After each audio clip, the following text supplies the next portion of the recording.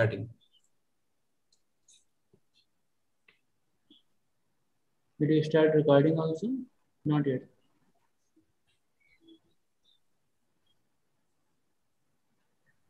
Так, should I start or it will be some introduction first? Yeah. Someone would introduce? It's okay. I mean, you can go ahead. I'm just starting the recording. Okay.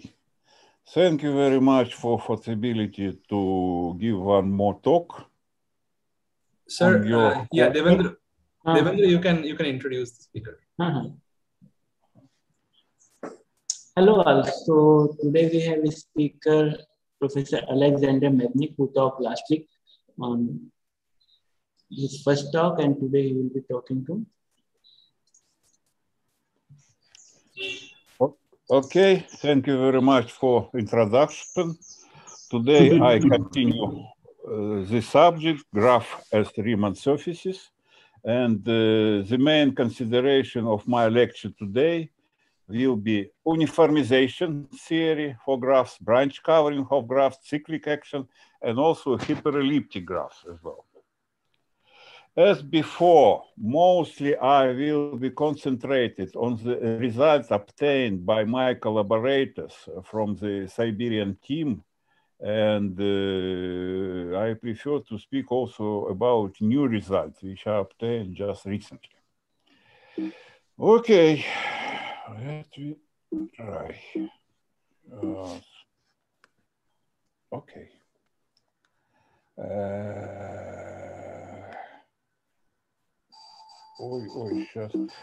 Just one moment, please.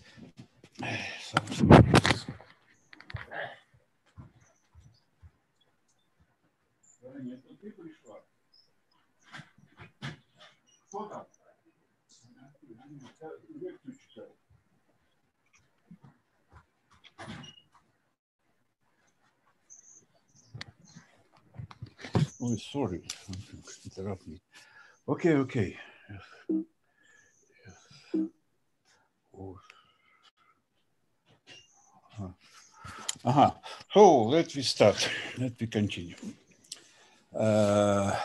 So mostly I will talk about cyclic action on the graph. And in this case, it's very natural to mention very old result, which belongs to the Riemann, who was living in the same time as the Gurwitz. And the classical result obtained by him told us that the upper bound for the automorphism of Riemann surfaces of genus G greater or equal to can be estimated from the upper side by bound G for G plus 2. This bound is assigned for any G, and the automorphism of the maximal possible order every time has only one fixed point. Much more later, Schoenberg investigated the situation when cyclic automorphism of the Riemann surface has two fixed points. In this case, the order of such automorphism does not exceed 4 times G. And also in their well-known book, Farkas and Kra, investigated the case of the conformal automorphism with K fixed point where K is greater than 2. In this case, the order of the respective cyclic group is bounded by the following constant. Later,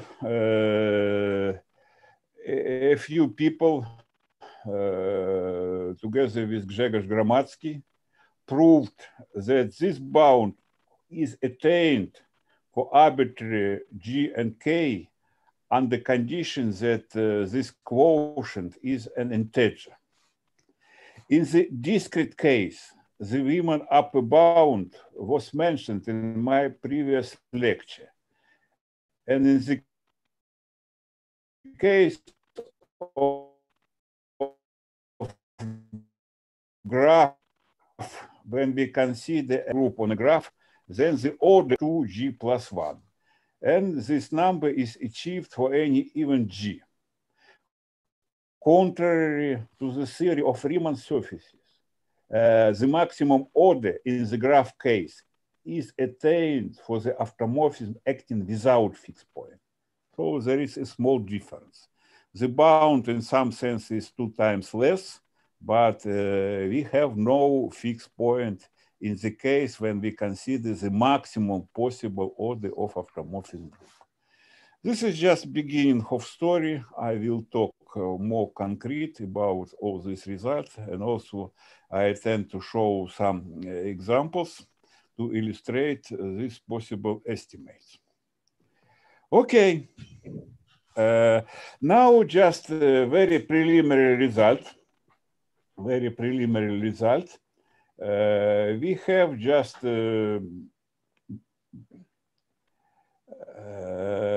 to understand what kind of notions we will use, what kind of definition are very natural in the case of graph theory. And in our case, we consider a finite group G acting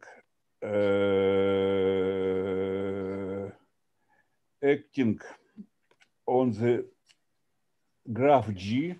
This action is supposed to be harmonically, so there are no fixed edges under these actions.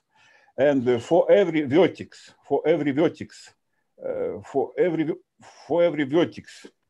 sorry, something very wrong. I don't understand what happens. Just sorry, some problem, some technical problem.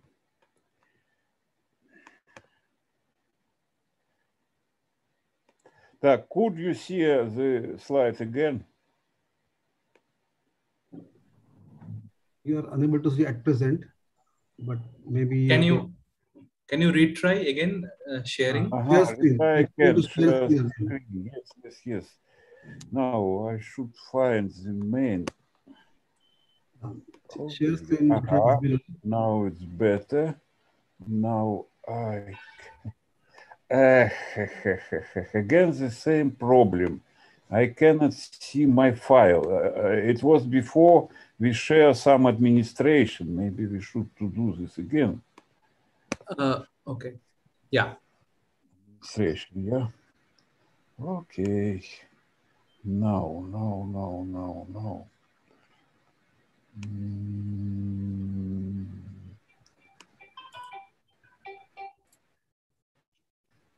Administration.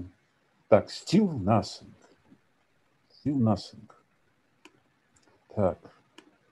So I cannot share the screen indeed. Oh, you have to click on share screen. Yes, of course I can. And then do it, but after that you can put it. Before we share some administration, and it was done perfectly. Now nothing. You must be having it on your screen somewhere. It has gone down probably on your screen. Yeah, we can see your screen. Oh, again, it's gone. No, you can see what? My screen or lecture or what? I cannot see your desktop. Your desktop was seen. For 1 or 2 seconds.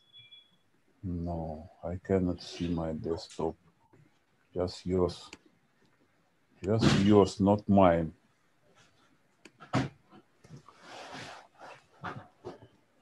No. No, again, nothing. Otherwise, you can send a presentation by email, and then somebody else can try to. Yeah. Devendra, can you share if it is available? Yes, let's try it once more. No. Yeah, we can see desktop, I think. the desktop. Which we see 11. Well. Should try try. Так, now it's better. Could you see a Yes, text? yes, Not, right. Huh? We see now. так, could you see the lecture or Yes, not? we see now. No, this is Okay, yes, sorry, I don't know what is the reason. Aha, so now again. It's not fitting there. can you zoom out a little bit? It's too big. It is going out. So Too big, what you mean too big? Please zoom in. Ah, you mean sound or what? Zoom. it is going out of the screen right now. But So, could you see the screen or not? Some of the letters are outside this sharing, so it's. So you said that it's too big or what? Yeah. Yes. yeah. Yeah. Yes. What happens now? It's slightly smaller. A bit more. Small, yeah? It is still going slightly up. No. Smaller. No. Yes. Bigger. Yeah. Wait. Yes. It is okay almost. But now still big or not? Or is it possible? It is bigger now, not than required. If you make it slightly smaller, then probably it will come inside. So still I need to make it more smaller. Yes.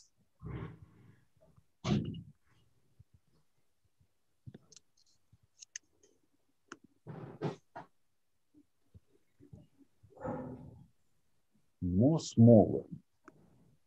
Так, no, I can do it more smaller, but then I don't know, правка.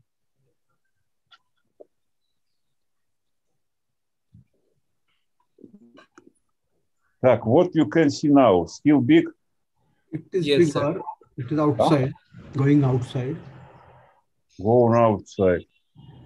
Yes.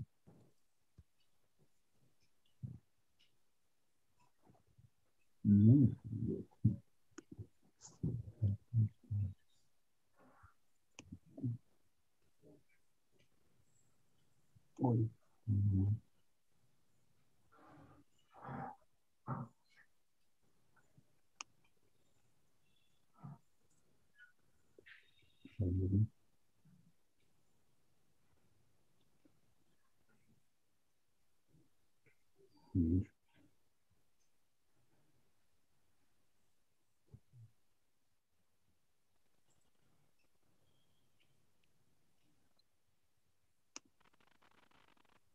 Так, what now? What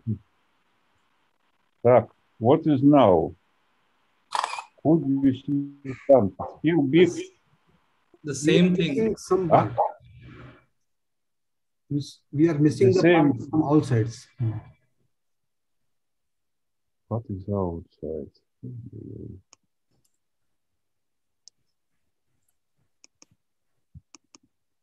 Так.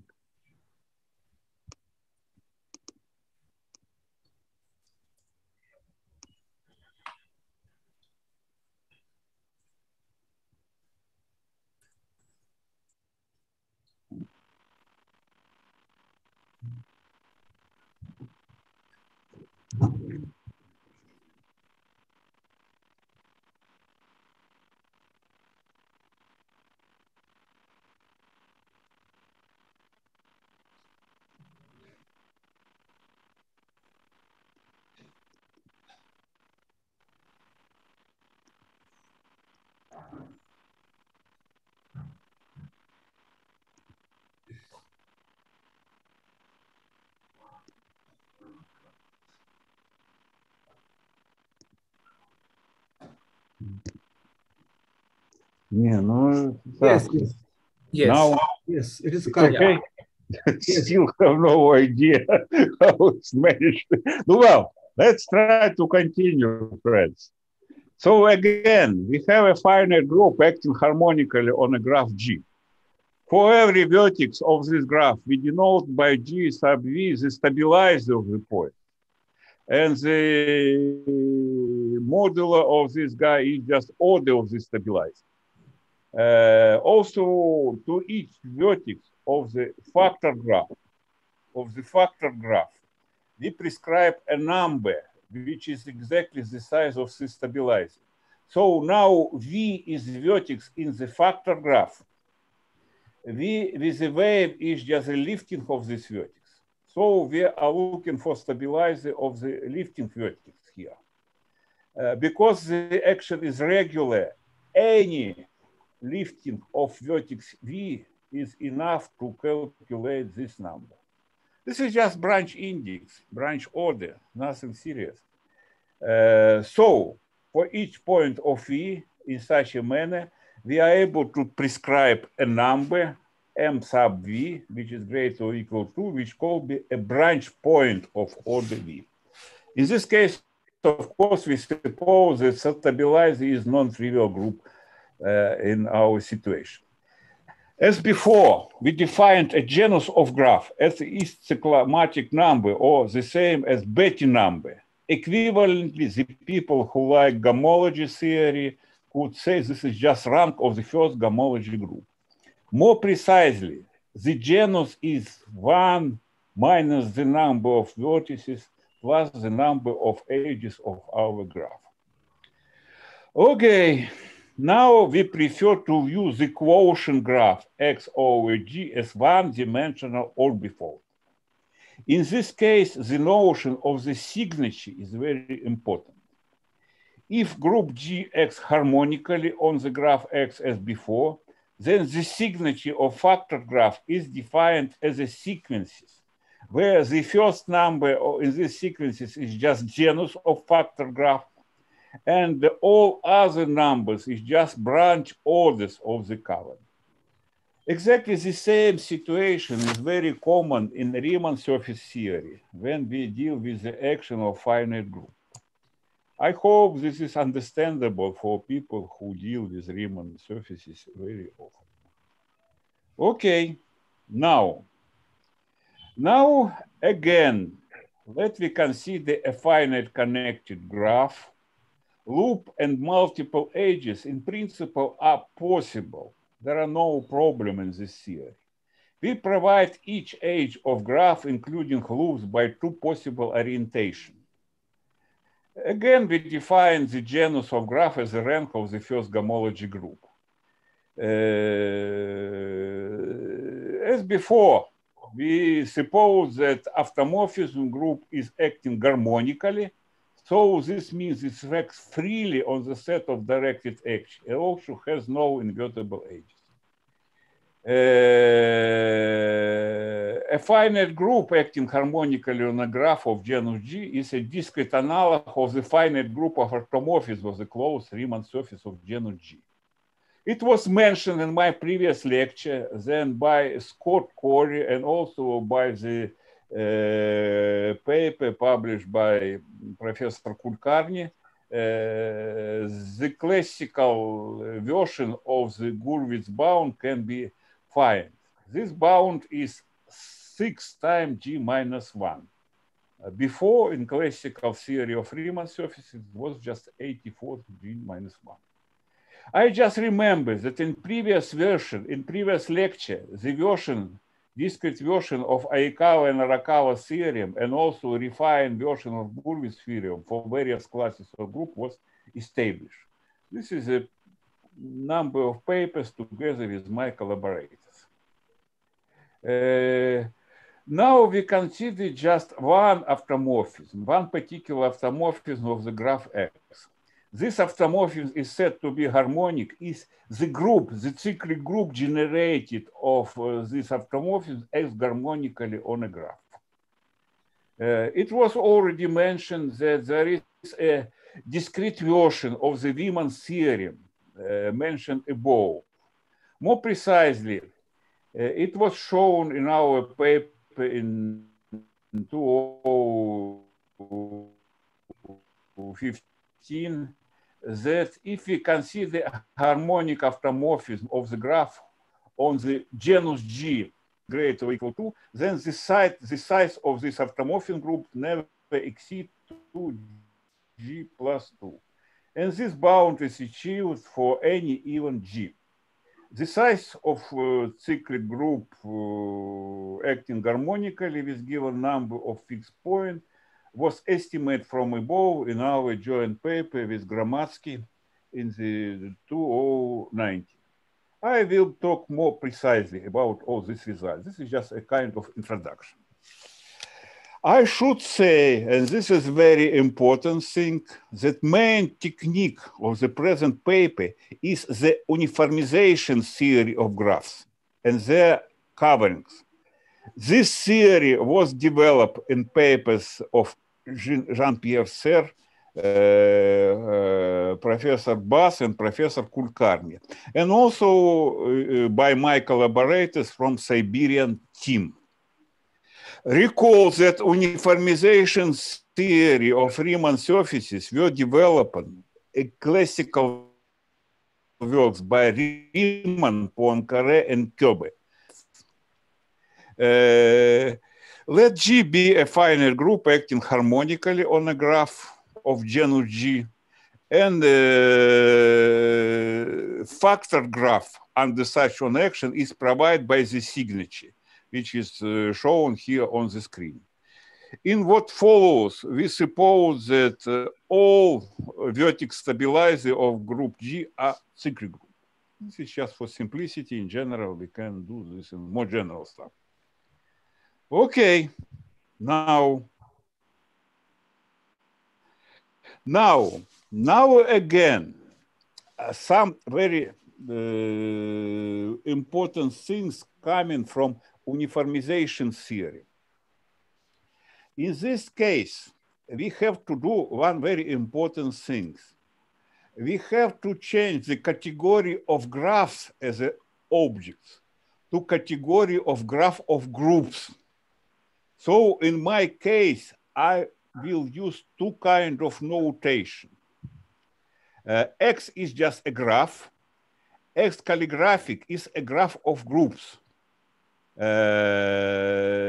I try to explain what this means in very simple examples. But first of all, I denoted by X calligraphic just a graph of groups, which is obtained from X by prescribing to each vertex of this graph a trivial group, and to each edge of this group also a trivial group. So nothing happens, but it's just element from another category. Now we consider a graph G, graph Y, and graph Y, which in my notation is supposed to be just a factor of X by action of G. Sorry for this. No, something. Yeah. Consider a graph of groups which can be obtained in more serious way. Now to each vertex we prescribe a cyclic group of the respective order. Now, if we have a map between two graphs,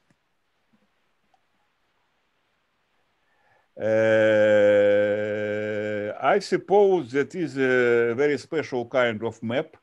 So this is a branch covering of graphs, and branch orders of this covering are exactly these numbers, which are respectable for the signature. Now I want to extend a branch covering of graphs to the covering of graph of groups. In this case, I am able to talk about the fundamental group of graph of groups in both cases. And also I can say something about universal covering of this graph. Probably it's a good idea to draw something. Let's try to draw, if it's possible. I could try, well.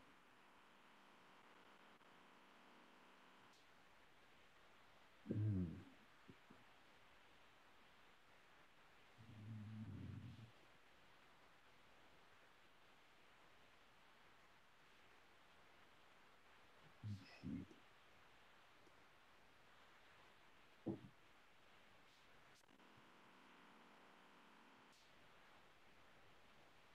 Yeah.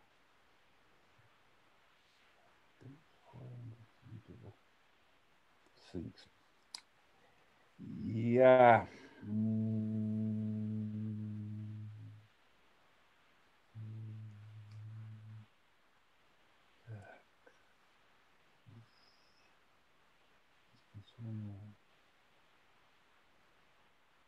I cannot see some instruments here.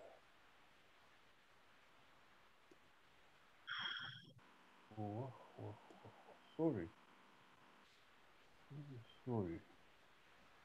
I cannot find to draw something. It's very strange. Usually it exists every time.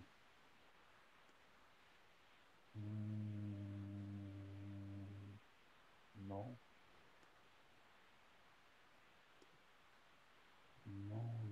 No. I can share something to draw. Aha, now it is. Okay, could you see a new screen or not? Yeah. Just empty one, yeah? Yeah. AMDS. Great.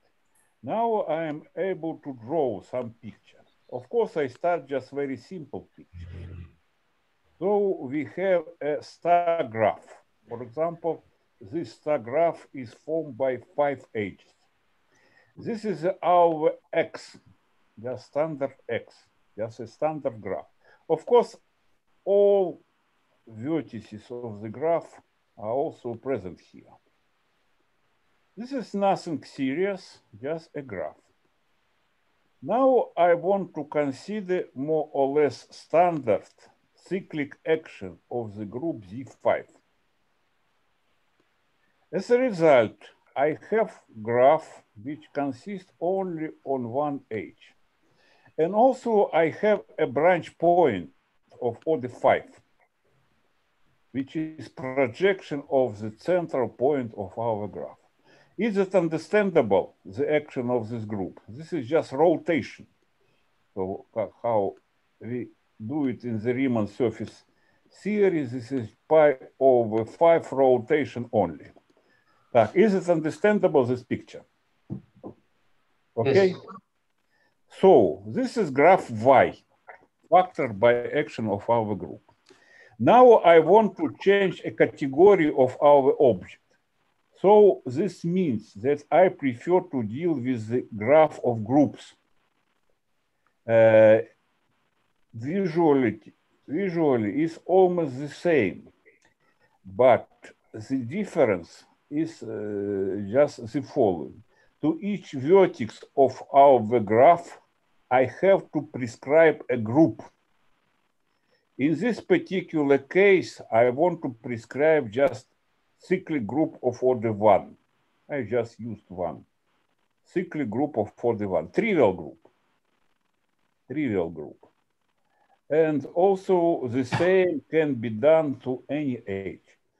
So this is just a standard procedure how to change category of graphs to the category of graph of groups. So the first object is from theory of graphs. The second object is from the theory of graph of groups. In the second case, situation is a bit more delicate. Now I want to use Y calligraphic like this. But now I have to change a prescribing of vertices. To the outer vertex, I still prescribe a 1, but to the branch point, I want to prescribe a cyclic group of order 5. So we have a graph of group again. Now the covering, we start with cyclic covering with the group Z5 is extended to the covering of graph of groups. Okay, what are good news in this case? The good news are the following. I am able to introduce the notion of the fundamental group of graph of groups. In the case of Y, it is quite important because according to the general theory, in this case, I have to create a special group which is responsible for structure of orbifold fundamental group. This is just a free product of two cyclic. One cyclic is trivial one, and the second is cyclic group of OD5. Of course, this is nothing, just Z5 itself. So this means that in our theory, additional group appeared, namely the fundamental group of our graph of group Y. In the case of X, nothing happens with fundamental group because we prescribe to each vertex of our group just trivial one. We have that fundamental group of graph of groups is still trivial one. Now, in any case, we have a difference between fundamental group of these two guys.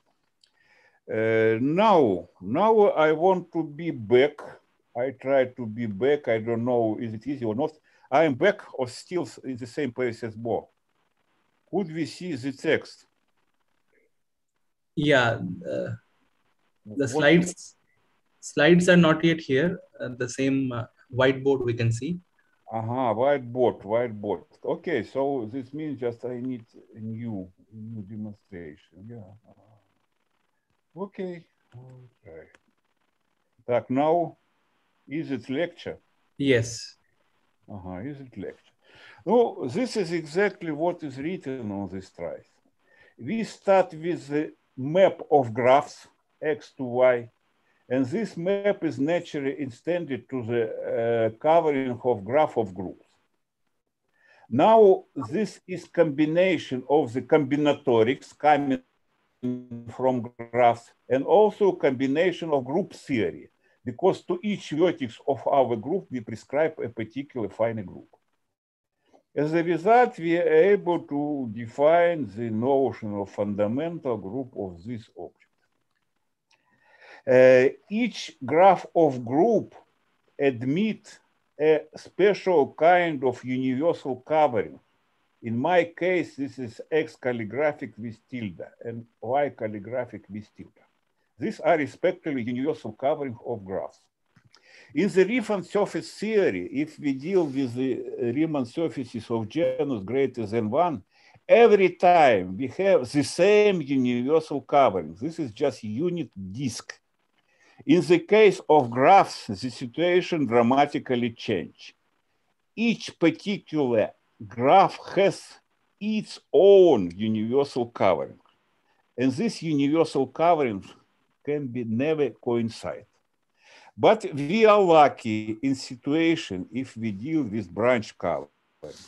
More precisely, by the uniformization theorem done by Bass in his paper in the 1996, there exists a lift of our map phi to the map phi tilde between universal covering.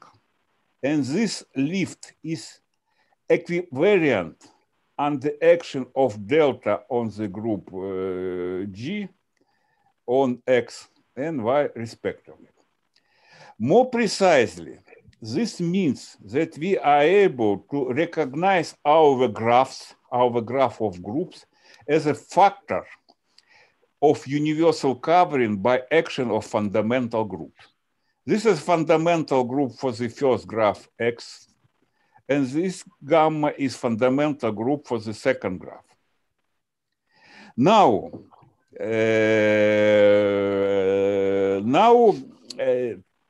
very important things that if we start with branch covering of the graph, which is every time the case when we deal with the regular covering, then universal covering of this graph are indeed isomorphic. So we are lucky. The universal covering of X and Y is the same. After identification via this isomorphism, we can replace our covering by the covering which is quite common in the Riemann surface theory. So now X and Y both share the same universal covering S wave. The first graph is just factor X wave by delta. And the second graph is the factor on the same graph X wave by gamma. Recall that delta every time is subgroup of Y. So this means that the covering of the consideration is indeed induced by group inclusion. And if we start with the regular covering as before, then the factor group of this uniformizing group is exactly our group G. This means from this point, we are able to forget about graphs at all. We are dealing only with groups, gamma and delta. One of this group is subgroup in the another one, and also normal subgroup, and the factor group of the respective two groups is exactly the covering group of our covering. This is a more or less general statement. Of course, if it will be more time, I can explain this is more precisely. Many people probably ignore this uniformization theorem by Bass when they deal with the different graphs, because it's a bit complicated. But in the case of harmonic action of groups, it became just very simple. In this case, both graphs, graph we start to deal with, X, and factor graph Y, share the same universal covering as a graph of groups, and we are able to describe our covering in terms of group action on the same universal covering. I should say that universal covering every time is a simply connected graph, but it may be very big graph in general. But we are lucky because it's the same for both of graphs. Okay, now I try.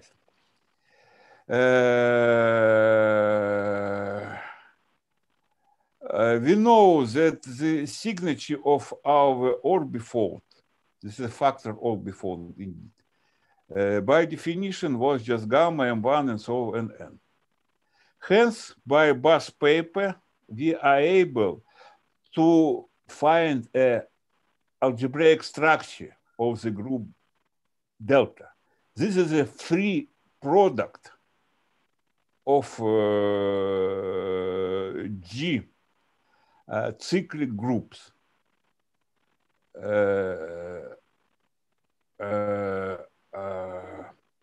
And also gamma in our consideration is just a graph which can be shown here. Well, probably I again should change the situation to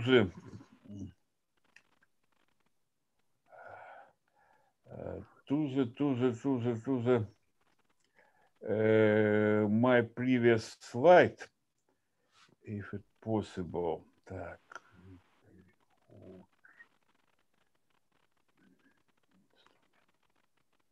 Так, I cannot find. Yes, let me see. So I want to be back. Так. So you can see this one, yeah? Now, what is universal covering of this star graph? Because graph is simply connected, universal covering both for these graphs is the same as X. So this, in some sense, is a very simple situation. The reason is that our graph has no loops. Otherwise, the universal covering is infinite. We have a serious problem. Now, probably, I want to show this situation in more general case. Now, I want just to try to draw a more general situation. So we start with general graph. We consider the action of group G, which acts harmonically on our graph. Then the factor graph is well defined because of harmonic action. This factor graph in my notation is denoted by gamma. As before, we are able to prescribe a signature of this covering. Here, branch order are just order of stabilizer of our group, in particular vertices. So this was exactly the definition of signature before. This is coming from the graph theory. There are no graph of groups. Now I want to change a situation. In what way? I want to consider a graph of groups. In this situation is nothing. This is just X with trivial stabilizer.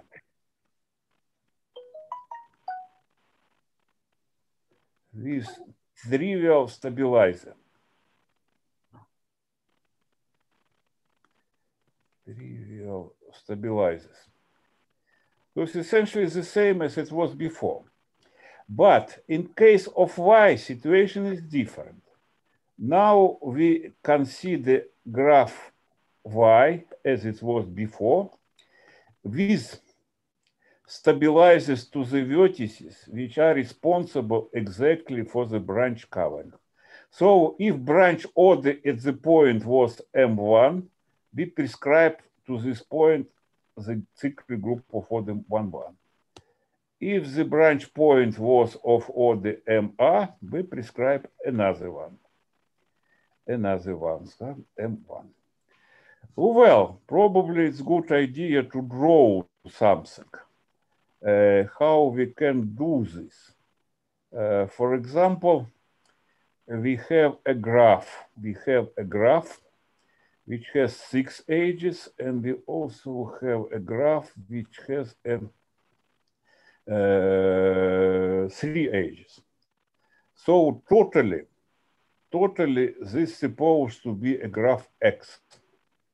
It's disconnected in this case, but in general, this is not so important. Now I want to consider the action of group Z3 on both of graphs. Then, as a result, in the first case, of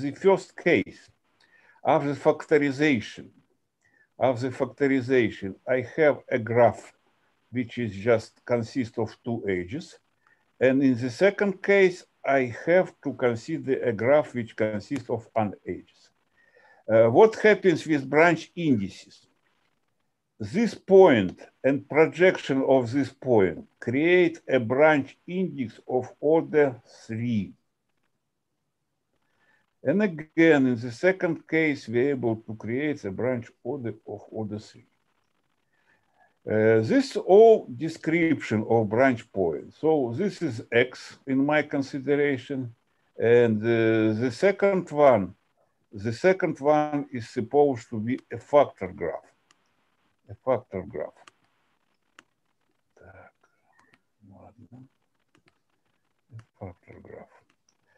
Now, I want to describe the same on the language of graph of groups. What happens in this case? Nothing serious happens. I have to change just this to cyclic group, Z3 and Z3 in both cases. I have to prescribe the unit cyclic group to all remaining vertices, and also the same should be done for covering graph. So this is a picture. This is the picture of graph of groups, which are coming from our consideration of branch covering. Again, this is a 1, this is a 1, 1, and 1 more. Well, so in this case, again, if we are looking for the fundamental group of our graph, this is just a free product of 2 cyclic groups of order 3. This is a fundamental group of our graph, which is sitting below. And we have to say something like in this manner. This is more or less general situation, but of course, in general, we have a lot of branch points. They may be of different nature, but in our case, we have just described situation. Okay, now I tried to be back. I hope it will be done successfully.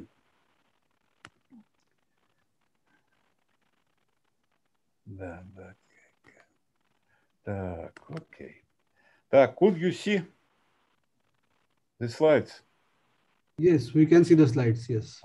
So this is just description. This was example. In general, there are loops. We have gamma, which is responsible exactly for number of loops. And it's produce extra free multiple, z to the free power gamma. So this is just a free product of gamma copies of this. And of course, in general, universal covering of our graph may be very, very, very large. Following tradition in the Riemann surface theory, see, for example, Magbe's paper, one can refer to gamma as universal covering group of orbifold. So for Riemann surface, universal covering every time is fixed point free and also consists of elements of infinite order. For orbifold, the universal covering group has element of finite order and then are also present here. Okay, now I want to produce some graph theoretical version of two well-known Moore theorem proved by Moore in the 1970s. First, I want to start with some result which I used to give a simple proof of Moore theorem indeed. The result is following. This is a part of Riemann surface theory. Let S be a compact Riemann surface, and Z sub n is a cyclic group of conformal automorphic S, denoted by gamma M1, M2, the signature of factor surface, or just signature of orbifold. Consider a subgroup of cyclic group of order G. Then the orbifold signature of the factor space X by CD is the following. Now, the first parentheses are responsible for greater common divisor, and the another parentheses are responsible for lower common multiple. So we have two kinds of action. The first is action of cyclic group of order n on the Riemann surface S. And the second is action of subgroup of this group, ZD, on the same Riemann surface. Because group is smaller, the signature is supposed to be changed in some way. So this theorem indeed describes just a behavior of branch point of this particular covering. The Moore theorem, which will be mentioned later, gives us also a description of genus for such factor graph. This was done a long time ago, and now my aim is to do the same for graphs. And also I prefer to give a proof of this theorem in the graph case. Okay, theorem. Let X be connected finite graph, and Zn is a cyclic group acting harmonically on it. Denote, as usual, by gamma, etc., the signature of orbifold. Consider a subgroup of our group of order n. Then the signature of orbifold, which obtained by factorization of X by subgroup, has the following structure. Again, the first parentheses are for greater common divisor, and the second for lower common multiple. Essentially, we have the same style of assertion, but now, of course, the Riemann surface is changed by graph. Now I want to indicate a proof of this theory. Well, let's we consider the universal covering of the orbifold graph. By the above mentioned result, the structure of universal covering group is just the following free product. It's completely responsible for the structure of signature of our orbifold. Moreover, if we factorize the universal covering by action of such a group gamma, we have exactly subgraph orbifold isomorphic to O. Such gamma is the universal covering group of our orbifold. We consider the order-preserving epimorphism from the group gamma to cyclic group, which is exactly responsible for the description of our action of cyclic group of the graph. Kernel of this graph is a free group of G, where G is genus of our graph. Now, we fix this epimorphism and consider the pro-image under this epimorphism of the subgroup of order 2. We note that orbifold O and orbifold OD, which is obtained by factorization by cyclic group of order D, subgroup indeed, share the same universal covering. This is a good news. So we have to identify the second orbifold with the factor of universal covering by action of the H, where H is subgroup in gamma. Indeed, a torsion-free subgroup of gamma of the finite index in our group gamma. So we have a sequence of orbifolds covering, universal covering, graph obtained by action of subgroup of order D, and original graph obtained by action of cyclic group of order N. And this action is induced by group inclusion. This is identity group. This universal covering of the orbifold OD is this universal covering of O. One can easily calculate the indices of this subgroup. In our case, these indices are just N over D. Thus, the number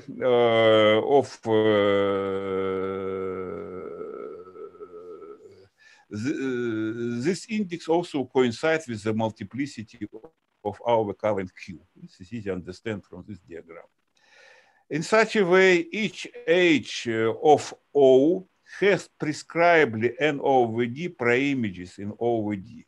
Now we consider the vertex of O over D. The branch index of orbifolds is equal to the size of stabilizer for any preimage of this. This was exactly the definition of orbifold signature. In the same time, branch order in the point Q of X coincide with this side. Avoiding points this trivial stabilizer, we can assume the stabilizer is mg for some mg from the signature of our orbifold.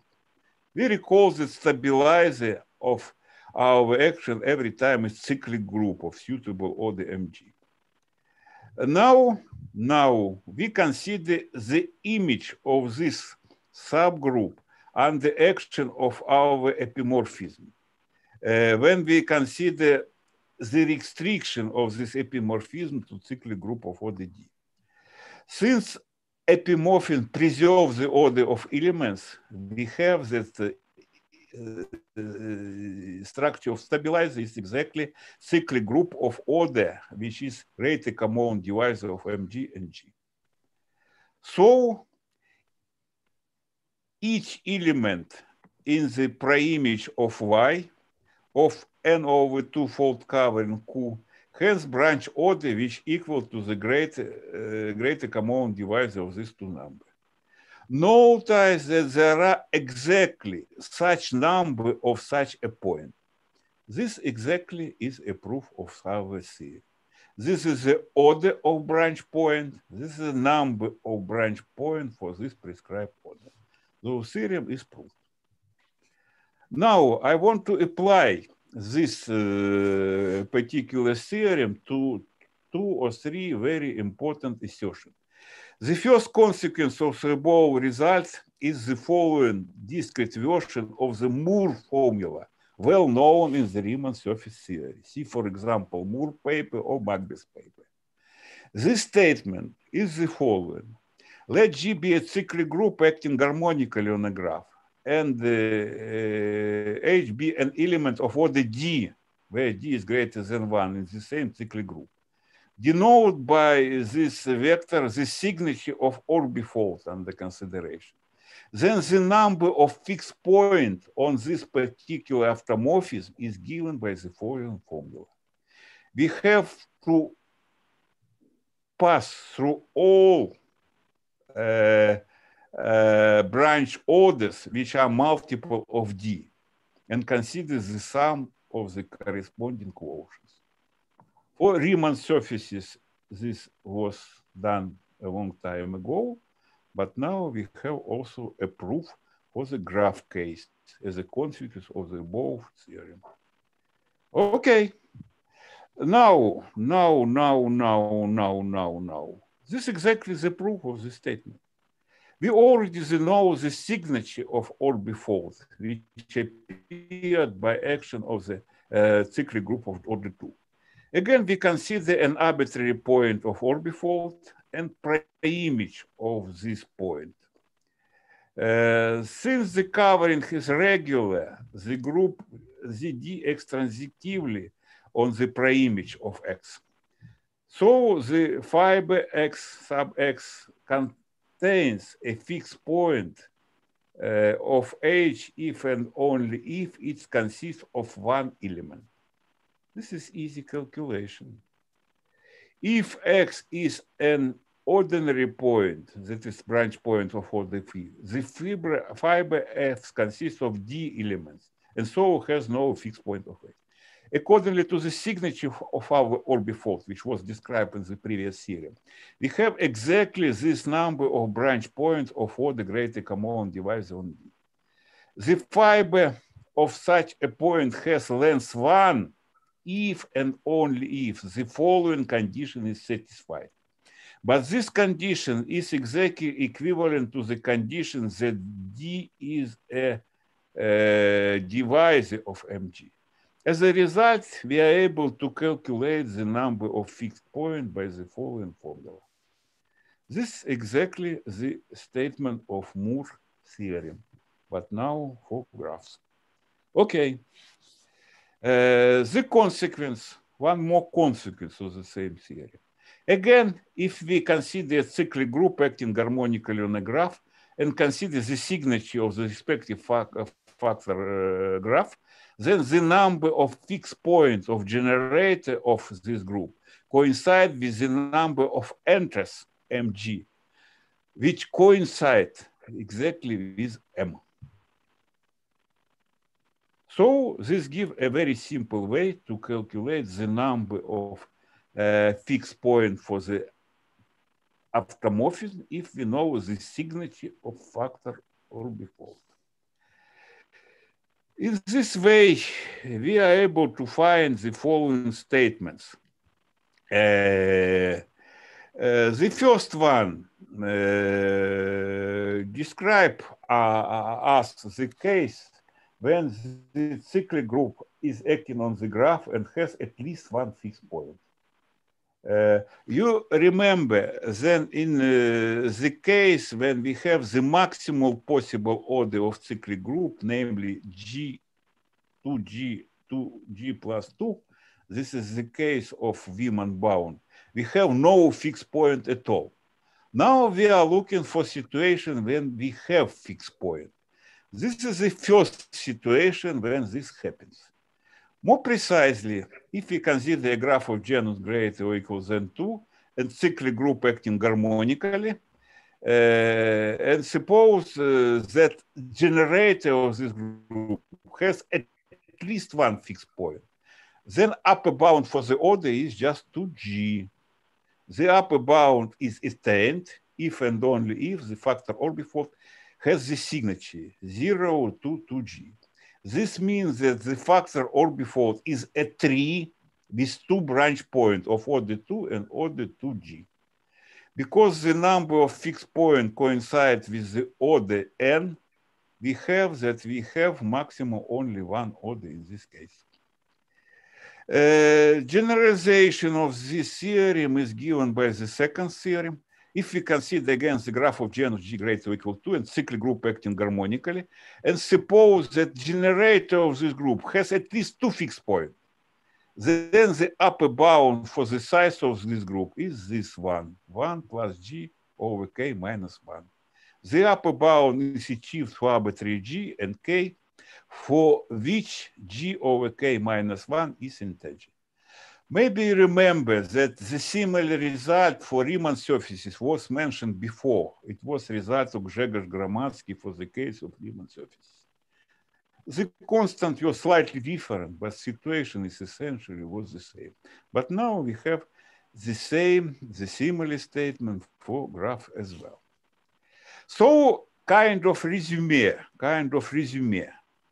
If we have a cyclic group acting harmonically on graph of genus G, then by Wiemann's theorem, order is bounding from above by 2G plus 2.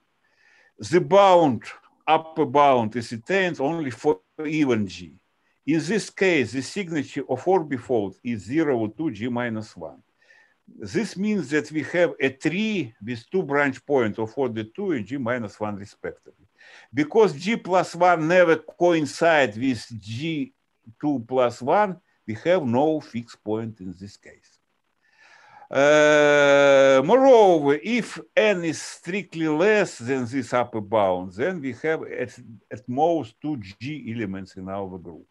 The upper bound 2G is again attained. In this case, the signature is 2G plus 2. In this case, we have two possibilities. Or n is equal to 12, or orbifold has a signature over 3, 4. The third possibility, the third largest possibility for the cyclic group is attained for the number n equal to G minus 1. It's appeared only in two cases. For n3, an orbifold of signature 033, and for n equal 15, an orbifold of the signature 033. In the next section, we describe the number of fixed points of the automorphism generating the above-mentioned groups, the three largest possible size, namely G, 2G plus 2, 2G, and 2G minus 1. What happens in this case? This is just a result recently published in my paper in the Siberian Electronical Mathematical Report. Professor Mednykh. Yeah, sure. It is 1 hour, but you can take maybe 10 minutes because time was lost in so I have to finish, yeah? Yeah, in maybe 10 minutes next. How many minutes I have? 10. Oh, it's more than enough. No problem. Okay, thank you.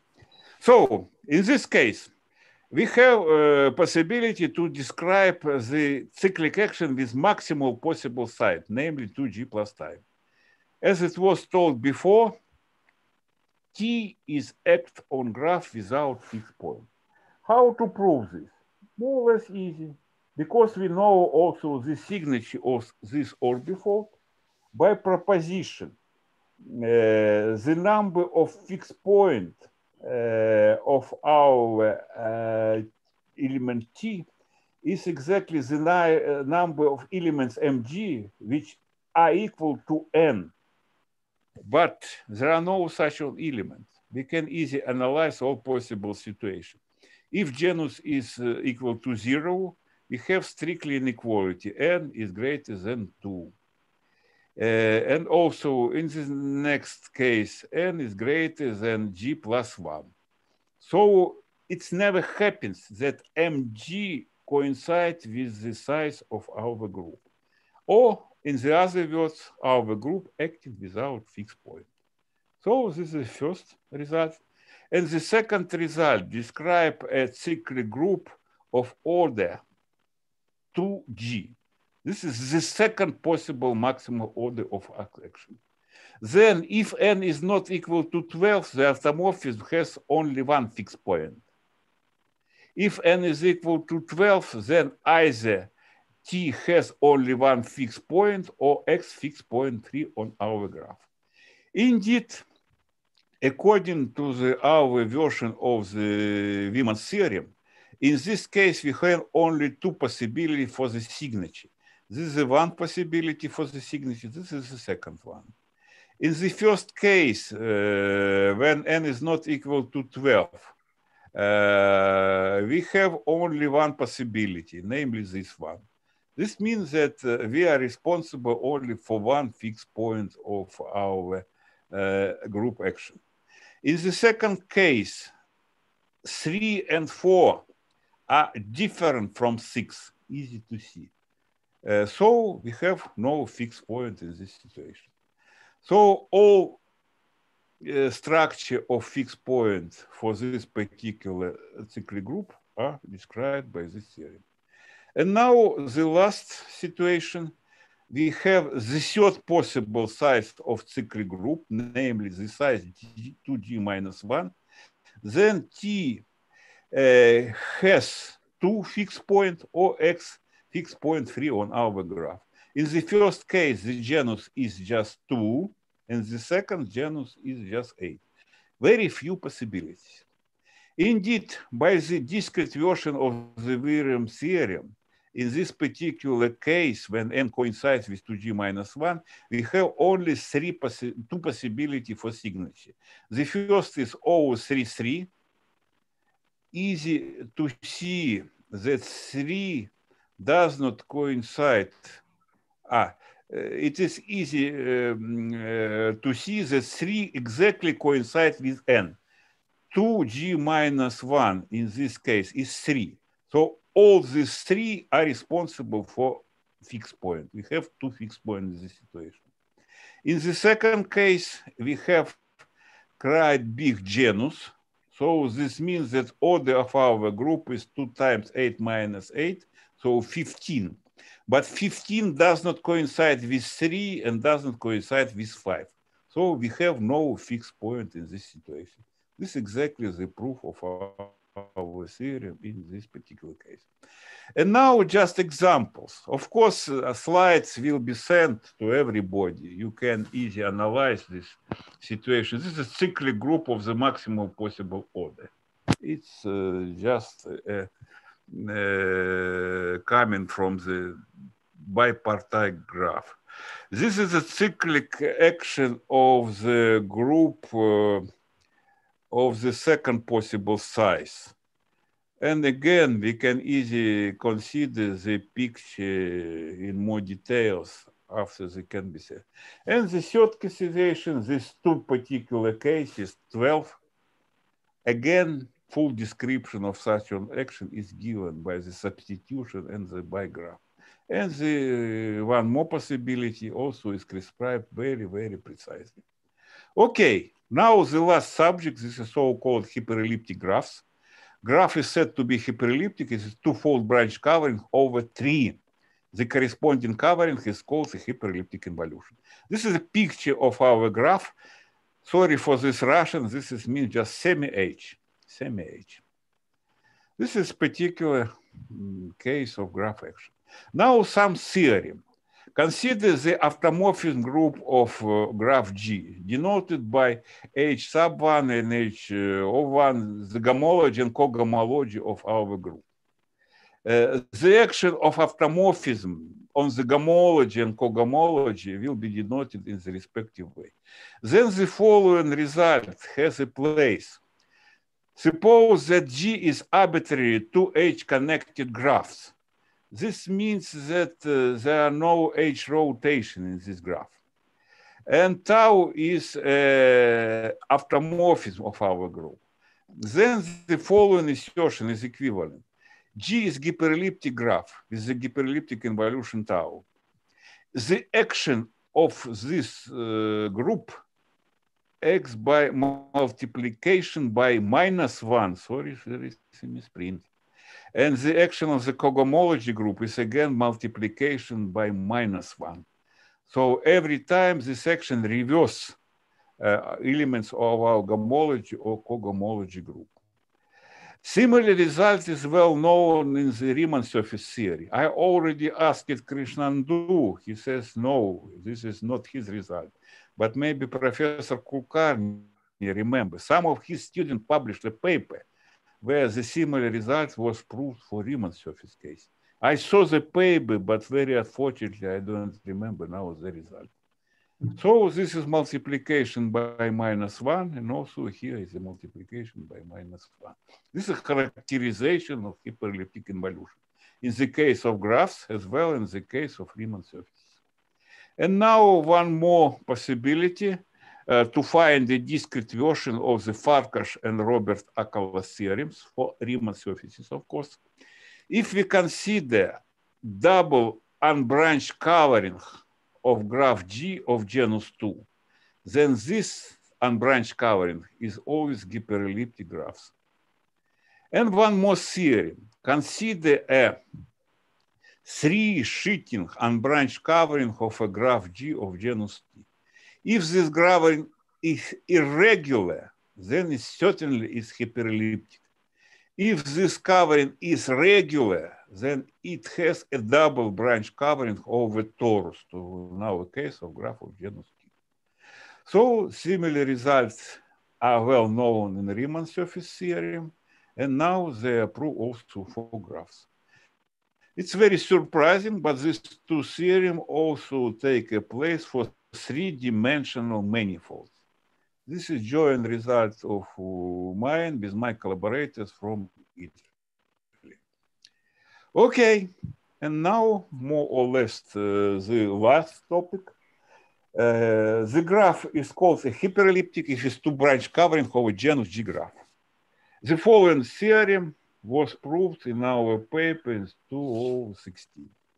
Let G be a connected graph of genus C. Consider involution acting free on the set of directed edges of E, denoted by T with a star the induced action on the first homology group. Suppose that T has at least one fixed vertex, then the following conditions are equivalent. The genus of factor graph is gamma. There is a basis in the homology group of the graph whose G elements are either invertible or split in the gamma interchangeable pair on the action of this automorphism. And the next, the trace of this element when it's realized by matrices in the first homology group is exactly 2 gamma minus G. In the case when tau x fixed point free, these generally are related by the Schreier formula, which of course is just a version of the well-known Riemann-Gurewitz formula for the graph. So this is description of gamma hyperelliptic graphs and their covering involution. That's all. Thank you very much. Thank you, Professor Mednykh, for a nice talk. It looks very amazing how whole Riemann surface theory has been developed in graph theoretic setting. Anyone has any questions here? Yeah, one question is that these are very recent results, 2019 and 2021, like that. These are which result you mean? I mean these. So here we are considering action of a cyclic group on a Riemann surface or a graph, finite connected graph. So is there any study of some other groups like dihedral groups and so on, which is being done in the literature after this study of action of yeah, for sure. You can change the statement to the dihedral group, then for solvable group, for abelian group as well. There are many results in the Riemann surface theory. You are right. All of them supposed to have a discrete analogous in graph theory as well. It takes just time. The technique is already done.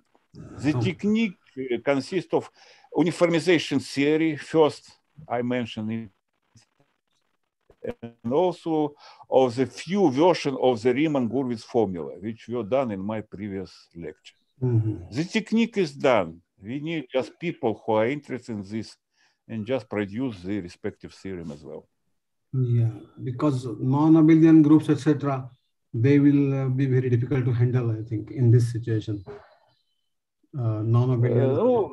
Sooner or later, we avoid graphs. We are dealing only with groups itself. This is more easy. Groups, epimorphism of groups.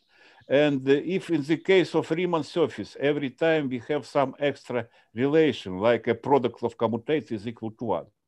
Here, all groups are just a free product of cyclics. This means just much more easy to deal with. Similarly, fact in Riemann surface correspond to the function group are also free products of cyclics. This is more or less similar situation. So the technique is already done. Technique is already there, and one has to work. Yeah. So thank you very much. Yeah, it was nice. Joined us. Yeah. Okay, welcome. Hello, anyone. Have any questions on this talk? Professor Kulkarni? Let me just say that he asked a question whether Krishnendu or I had done something on that hyperelliptic involution. At least now I do not remember anything that I have done this. So maybe some others, a student of mine may have done something. Maybe I tried to find, but it was like 5 years ago. Really don't remember. I saw the paper. Probably it's even in my computer, but how to find it? What is the name? What's the name? What if I know the names? Then no problem to find. The reason was my suggestion was just. Was it Anthony Weber? What? Was the author was Anthony Weber? Really, I not understand exactly your question. Weapon. Was guessing the author. He's saying that name of author could be Anthony Weaver, Anthony. Yeah, no, Weaver deal with only Riemann surfaces. Yeah, no, maybe Anthony Weaver, maybe I tried. So but it was also somebody from India for sure was in this list of authors. So was it for sure? You remember the journal? Sure. You remember the journal? No. Sorry, don't remember. So was it this paper which I have shared is called Hyperelliptic Surfaces and their Moduli? No, maybe, but I'm not sure. No, well, if somebody helped me to find, of course, I'll be very thankful for this. But sure, it was a mathematician from India, maybe together with some other people, but at least one author was from India for sure.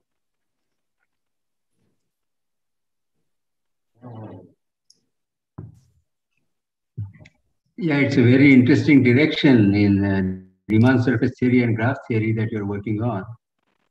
You should write some book on this. I agree with you, but how to find the time? Maybe you know a secret. If you know the secret, please tell me. Yes. Unfortunately, there are a few more subjects which are also waiting for the book from me. But, well, I still hope, of course. Yeah, I agree. This now we have more or less a complete set of results.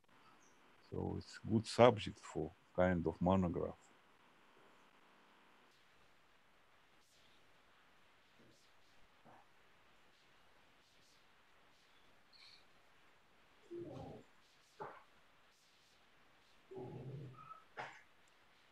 Oh, I think It could be the paper by Kashyap Rajiv Sarathi. Could you send just by chat, because I not understand exactly the name. Could you put it in the chat? Yeah. Was this the author name? Maybe this is the author name. Because I think he was working on something related to hyperelliptic involution. So Soumya can tell us. I not understand the name. Sorry for this.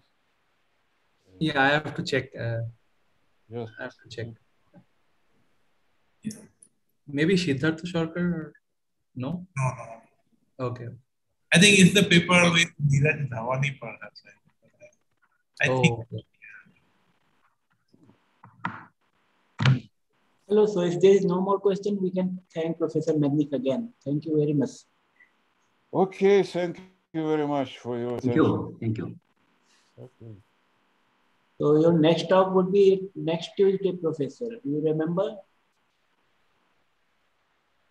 No, yes, I remember. At least I have some notice from you. And yes, thank you. We had requested that previously we asked for 2 talks, but now since there are... Well, I need some time to prepare my slide because I want to add some comments and so on, some literature. But maybe in a few days I will send the slides. It's okay? No, it's okay. It's okay. I'm just talking about the next Tuesday's talk. So there would be 1 talk by yourself at 4 p.m. So I have just one more talk, as I understand, yeah? Just 1 more talk on 4 p.m. Indian time, 5:30 your time. 21st September it is. I will remind you again in the due course. Yeah, just remind me later. Yeah, okay, don't worry. Professor Parker just joined here. Hello, sir. Hello.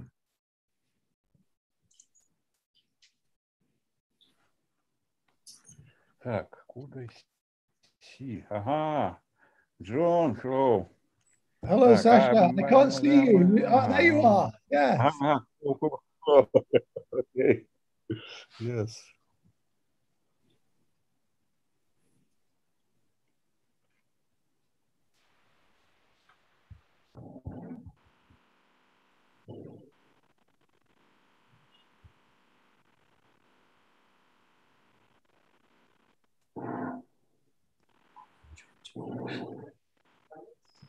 Professor Parker, did you see that my email about this covering of client surfaces and real algebraic functions? Yeah, I saw that. Yes.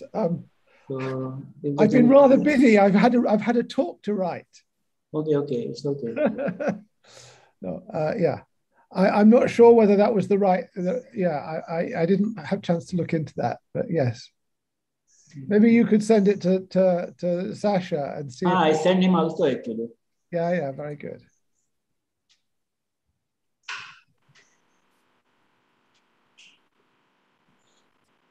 How are things there? Things are fine. It's a bit cold and wet at the moment. We had beautiful weather last week, and now it's turned a bit cold and wet. I see. But I mean, if I say cold, it's nothing to what Sasha has in the winter. Many years ago, Sasha came to visit me in Durham. It was in January, and he came from what was a very cold winter for Siberia. Was it minus 55? Yeah, it was minus 50, like this. Yeah.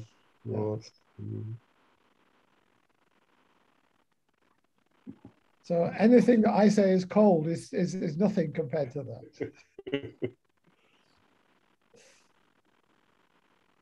This time Siberia was too hot, right? The summer was too warm this time. No, in Siberia. Oh, in Siberia. Yeah. I heard there were heat waves and things like that. Oh, tomorrow it's supposed to be plus 20. I'm not sure. Today it was plus 6, but tomorrow plus 20. It's jumping. Very seriously jumping. Plus 10. Plus 6 was this morning, and tomorrow will be plus 20. Plus 20, oh, that's unusual. Yeah, no, not so easy to predict. Maybe snow, maybe too many sun. Depends. But plus 20 means pretty hot in your standard. That's just for 1-2 days. Don't worry, just for 2 days, maybe, not more.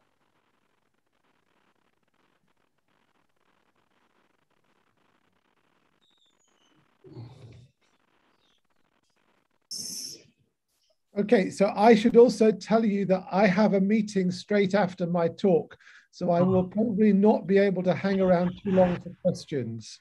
So if that, and I will also try to finish on time this time. You can finish it 10 minutes early also, because I might not stay until the end of your talk as well for similar reason. Okay, fine.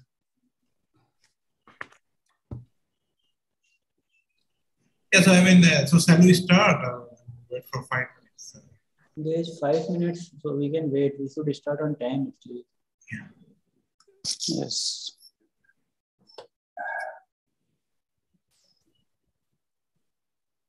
So Devendra, this is not a continuous session, right? I mean, these are, you have divided into 2 talks, something like that. Yeah. Say that again, sorry. I am asking Devendra that these are not continuous sessions, right?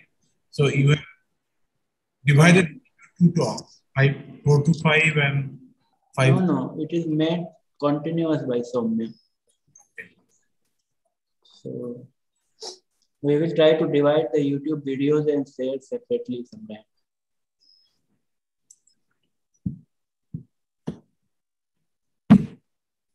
That will be done if required later on, not now. At present, it is live streamed, and everybody will see these 2 lectures one by one. But later on, we can separate if required. That is what we discussed in the meeting.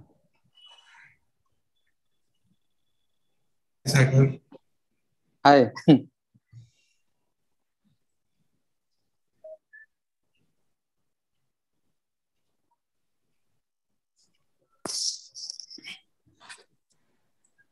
Hello, Vaibhav. Are you there? Who are you asking? Vaibhav, please tell me. Oh, yeah, Vaibhav, hi. Oh, Hi. Yeah. I missed the first talk. I was distracted by other things here.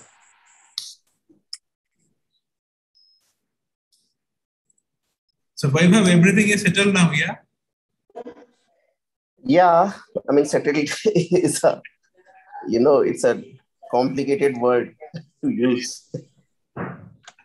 Yeah, but yeah, settled, yes. Bye, Pan.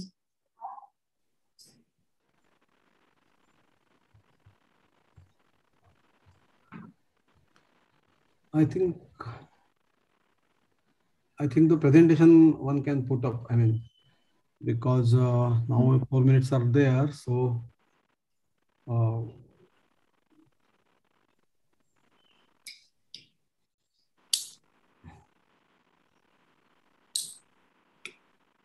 Professor Parker, you can share the slides maybe. share the slides probably. Yeah, okay. I'm starting to do that. Here we go.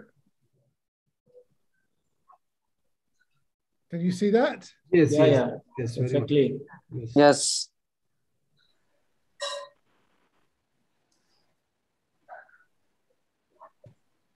So John, you have really worked hard on your slides, 237 pages.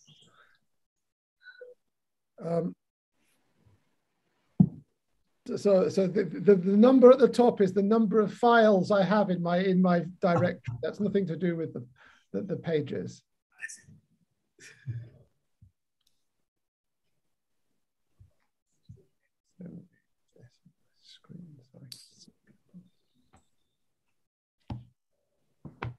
So it would be some continuation from last talk, sir?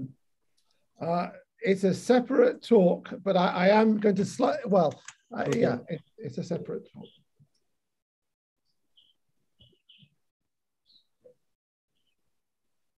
Maybe I will make a tiny bit of reference to something from last talk. Yeah, yeah.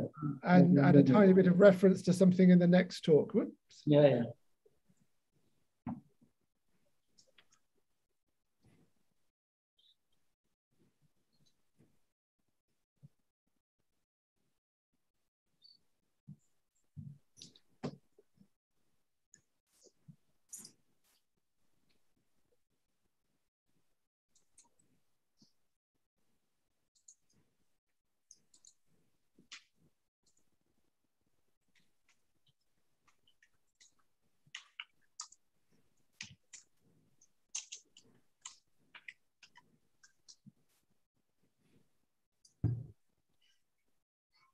All right, so welcome back.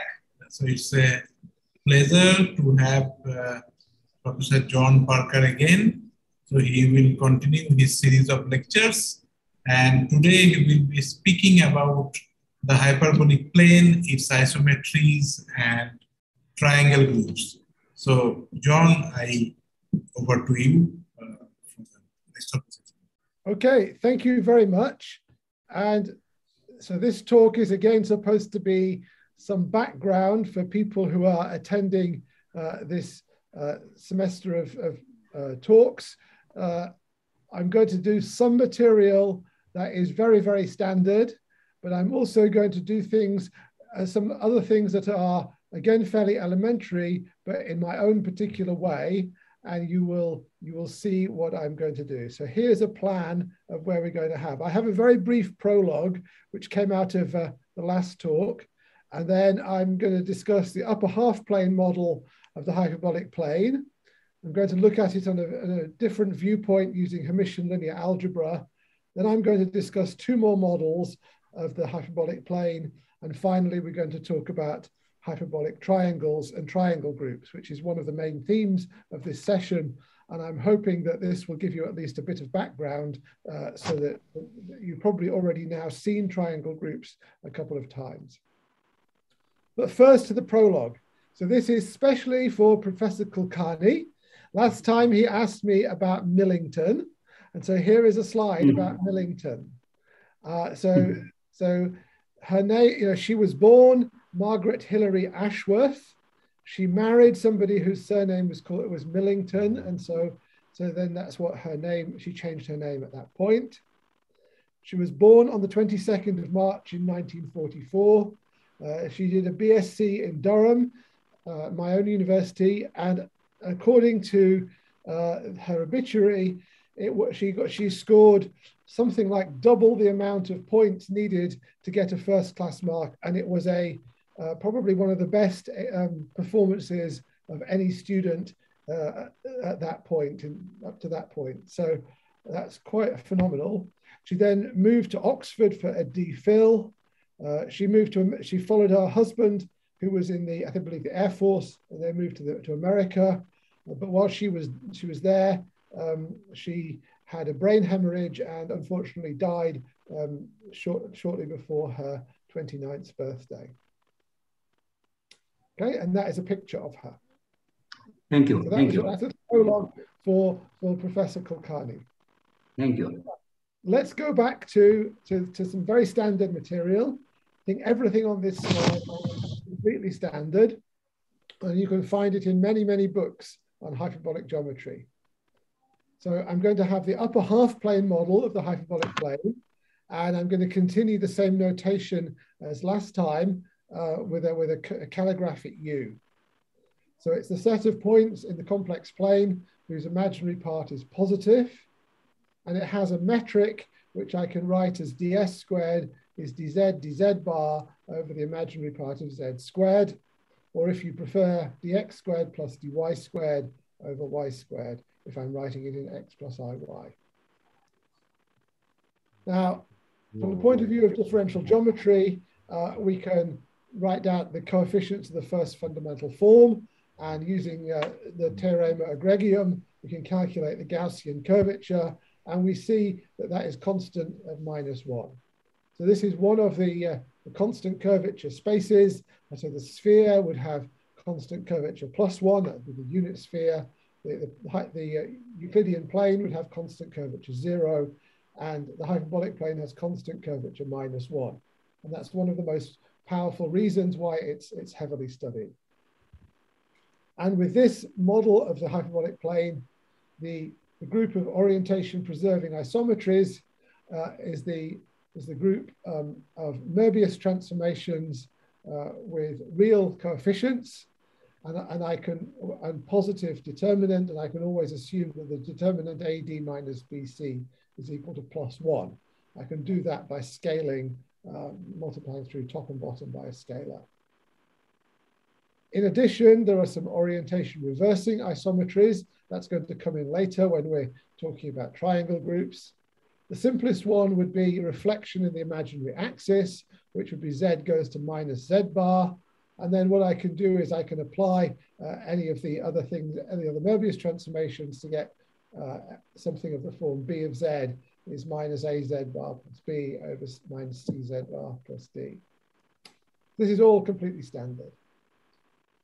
So geodesics, which are the shortest paths, or well, I'm going to do a special case here. Again, you can probably find this in Jones and Singerman. You can find it in many other, Bearden. You can find lots of standard books.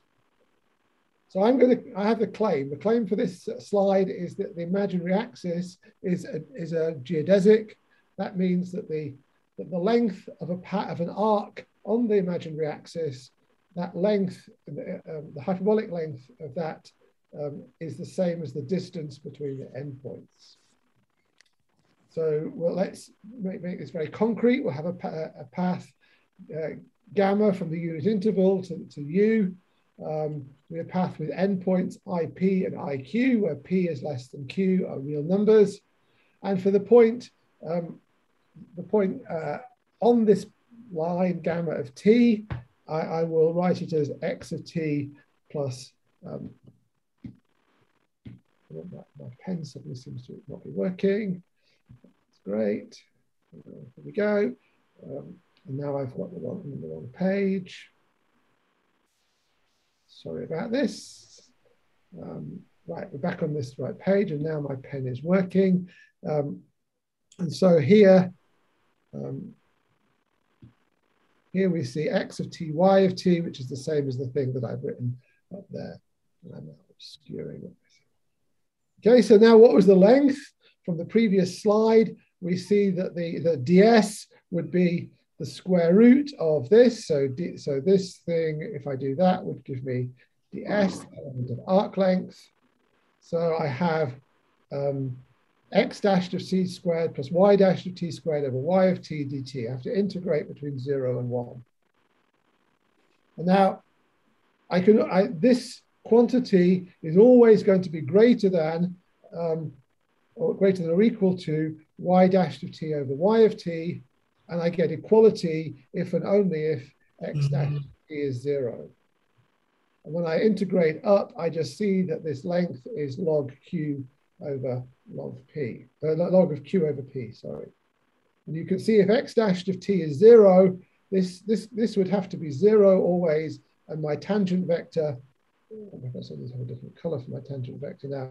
My tangent vector would always have to point along the imaginary axis, maybe upwards or downwards, depending on the side of y dash of t. Okay, and so then the minimum path length between IP and IQ is log Q over P. So now let's look about what happens in the general case. If I take any pair of points Z and W, then I can always find some A in this PSL2R. That would be AZ plus B over CZ plus D, where A to D are real numbers, so that Z get maps under A to IP, W maps to IQ. And now what happens, so we know that the shortest path between IP and IQ lies on the imaginary axis. Now this map here is a Möbius transformation, and some of the basic facts you learn in complex analysis is that maps lines and circles to lines and circles. It also It also preserves angles. And so, and finally, it also maps the real axis together with infinity to itself. So this line here must be the arc, goes to the arc of a circle, which is orthogonal. And so here we see that the geodesics are semicircles orthogonal to the axis. Again, that's very, very standard material. So now let's talk about how we do the distance in the general case. The first sentence is the same as on the previous slide. So we can all, for any point Z and W, we can always map them to the imaginary axis. And then if I'm going to let rho, this is something I learned from Bearden. This is a classical thing for complex analysts. Rho is the hyperbolic distance function. So we just saw that the distance between IP and IQ is log of Q over P.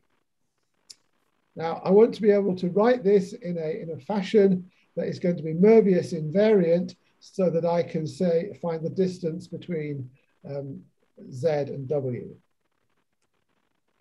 So I'm going to, first of all, I'm going to write cosh squared of this distance over 2. That seems like a very bizarre thing to do. It happens to work.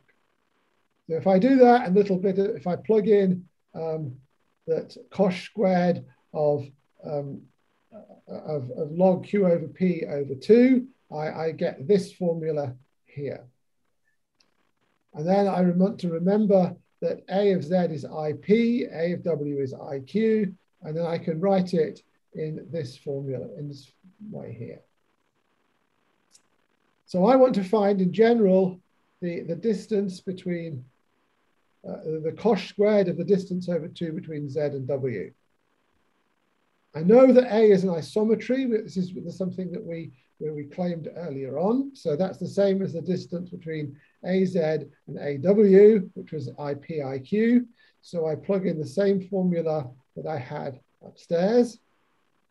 I write A in terms of this AZ plus B over CZ plus D. I do a bit of simplifying. I use AD minus BC is equal to 1. And I come down to this formula here, which is, you'll notice, is very similar to the formula we had above.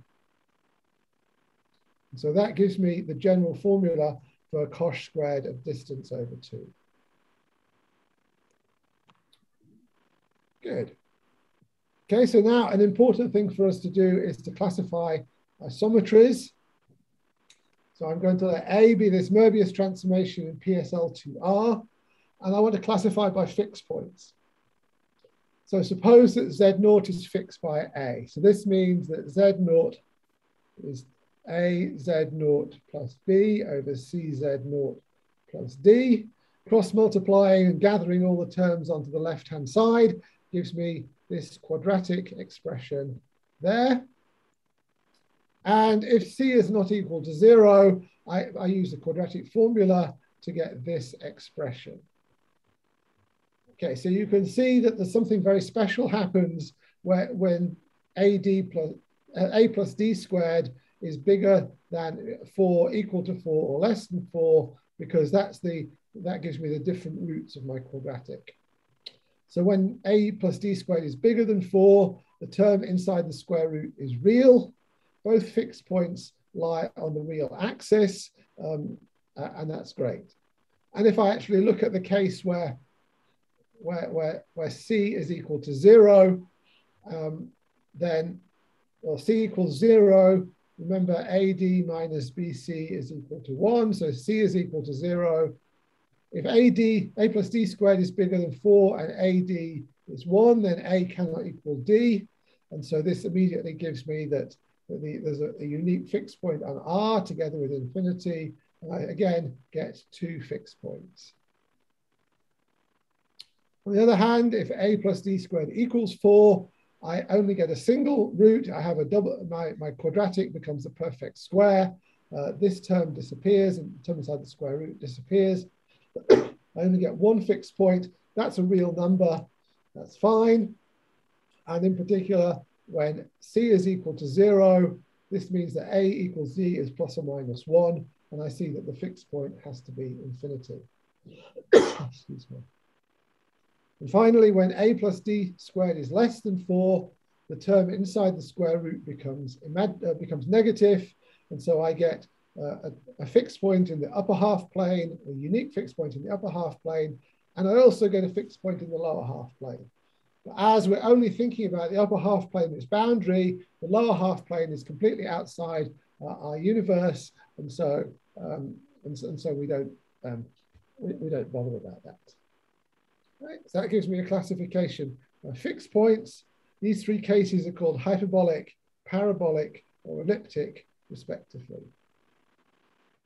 I also want to look briefly at the orientation reversing isometries. So we have b of z was minus a z bar plus b minus over minus cz bar plus d. And a little bit of a calculation will show you that if a equals d, then b fixes the geodesic with that equation. So that it would be the arc of a circle with center a over c and radius 1 over absolute value of c. On the other hand, if a is not equal to d, the equation for the fixed point would split into two equations. One of them would tell me that the imaginary part of the fixed point would have to be 0, and the other equation would give me this formula where you see we always have real roots because the term inside the square root is always real. So I fix exactly 2 points, and they both lie on the boundary of the plane, and they're called a reflection and a glide reflection, or hyperbolic glide reflection, respectively. Okay, so what we're going to do now is I'm going to give you an alternative viewpoint on everything I've just said using Hermitian linear algebra. So far, what I've said is completely standard, and you can find it anywhere. I think the next, some parts of what we're having later on is maybe my viewpoint. You can find it written up carefully in some lecture notes that I wrote for the University of Jyväskylä in Finland, and you can find those on my webpage. The book, it's called Hyperbolic Spaces. So I want to redo everything I've just said, simply using Hermitian forms. Now, the philosophy, before I say too much, the philosophy that I'm thinking about, which is a philosophy that I learned from my PhD advisor, Alan Bearden, is you should always state things in the most general way and the most invariant way possible. You might do specialist calculations like we just saw for the geodesics, where a calculation becomes easier. But if you write things in the most general way possible, then you don't have to do that calculation over and over again. And so what I want to be able to do is I want to look at the hyperbolic plane using other Hermitian forms, and so we'll see how that works in a second.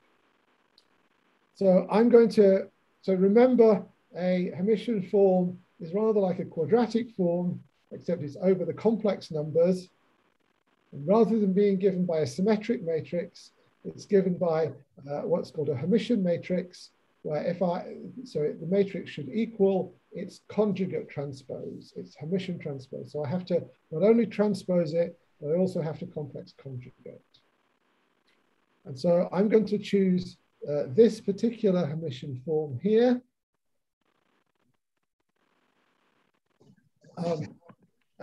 Which I can write in matrix language as W star HZ.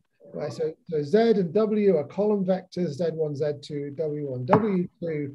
W star is the Hermitian transpose, so I conjugate transpose W, and then I can write it like this. And somehow, for me, it's always traditional that the Hermitian form should be antilinear in the second variable, which means I have to switch the order of Z and W in this form. Okay. Now, I want to talk about unitary matrices, which are the complex or the Hermitian analog of orthogonal matrices. So an element of SL2C is unitary with respect to any Hermitian form. if any 2 by 2 Hermitian form, i.e. it means it's in SU of H, S because it's supposed to have unit determinant, if and only if whenever I apply the matrix, the value of the Hermitian form stays the same for every value of Z and W. Now this is a little exercise for you. So any students here want to do an exercise, you should plug this in to this up there. So if I have this means that I should have A star HA is equal to H. And you can, if you do a little exercise using that, you can show that in fact the entries of A must be real, and so it lies in SL2R. Okay, so how do we go from this vector space C2 down to the upper half plane and the Riemann sphere? Well, I define a canonical projection on the C2 without the origin by we just identify two vectors if they differ by a complex scalar multiple. In other words, I can write P of Z is Z1 over Z2, where if Z2 is 0, that means that I get P of Z, P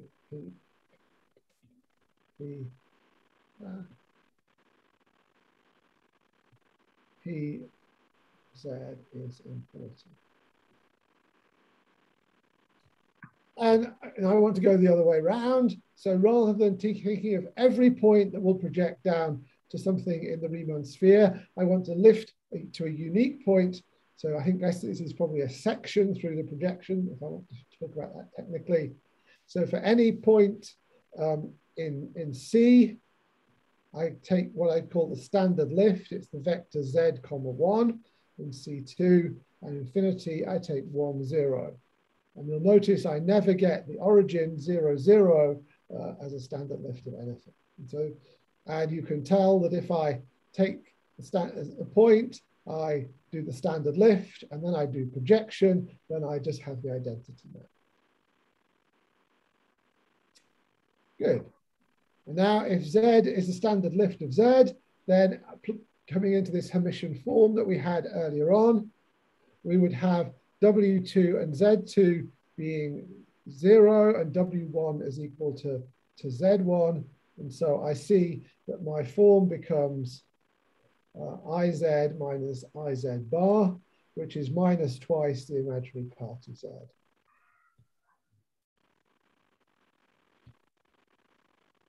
And so this means that if I look at V minus, which is the set of vectors in C2, so that ZZ is negative, that is exactly, that's equivalent to saying that the imaginary part of Z is positive, just coming from this formula. And so this means, and similarly for the non-zero vectors, that where if I had ZZ0, that would mean that imaginary part of Z is 0.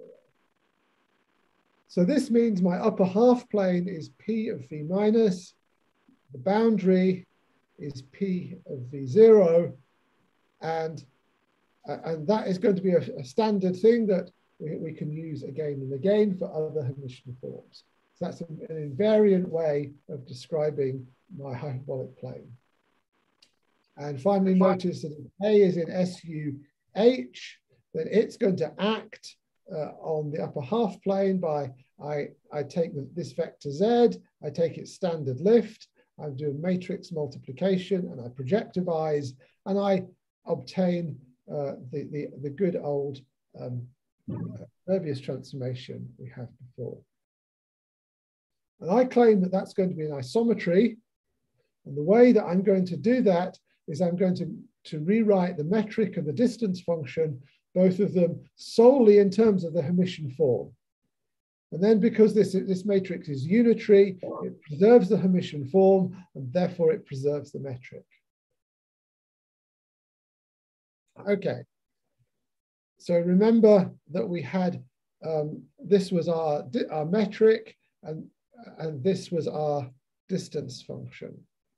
How can we write those in terms of the Hermitian form? Well, again, this is an exercise for the students. You can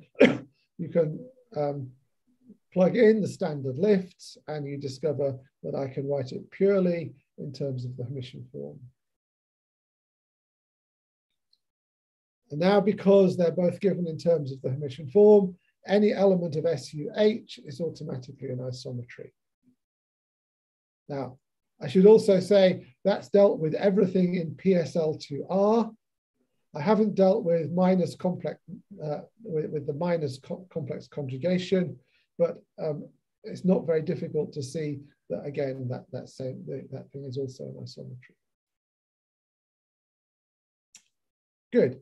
So if I have any other Hermitian form, and it has to have indefinite signature because I need some negative vectors. So that's just, if you know what signature of a Hermitian form is, that will make sense. If it doesn't, you can learn about that. Then I can define a space PV with a metric distance function given by the formulae above. And moreover, I can do that in higher dimensions. I can do it with other fields. This is a sort of a gateway to complex hyperbolic space, quaternionic hyperbolic space. I can even do any dimensional real hyperbolic space using Clifford algebras. And again, this Hermitian form condition is exactly the same as the Alfors condition, if you know about that. And you can find details of that in my vascular notes. So let's do it. This is an exercise of the Poincaré disk. So in this case, I'm going to take the Hermitian form to be the diagonal 1, 0, 0, minus 1. Just plugging in for my formula for the metric and the distance function, I get those formulae here, which is the same as the Poincaré metric on the unit disk. If you look in Bearden or in Jones and Singerman or any other book on hyperbolic geometry. And I could have, from the viewpoint of the Riemann sphere, I could have mapped one to the other via the Möbius transformation, z minus I over minus iz plus 1, because that gives me an isometry from the upper half plane to the unit disk. And again, that's an exercise. So, because that's a Möbius transformation, geodesics have to be straight lines or arcs of circles, and they have to be orthogonal to the boundary. Now, in terms of our matrix interpretation, C corresponds to a Cayley transform of that form, and I can rewrite my Hermitian form. So this is just, a Cayley transform is just something that changes basis. So it's just a change of basis. So the Hermitian form that we have here, H1, a little exercise will check that that's this C inverse star H C inverse. And if A is an SUH, then A1 conjugate like that is an SUH1. And actually, this is what the matrix looks like if I take my A, B, C, D real. And you'll notice that's the usual thing where the diagonal elements are conjugates of each other, and the off-diagonal elements are conjugates of each other. The determinant is equal to 1, and the trace is equal to A plus D. Good. So now a little picture. As I said, geodesics in the upper half plane, they get mapped across. So this is supposed to be a little cartoon where this point, the point at infinity is supposed to come here. This point here is supposed to come here, and so forth. They all get moved across. Great. Let's do another model of the hyperbolic plane. And this is the Klein-Beltrami disk. So now I'm going to I want to do this geometrically, moving from the Poincaré disk. So let's just come back and remember that this is what the Poincaré disk looks like here, and what geodesics look like. So the first thing this is going to be done in two parts. I'm going to use this first picture is supposed to show, the one on the left is supposed to show the unit disk as maybe the equatorial disk here. So I'm thinking of C as living around here.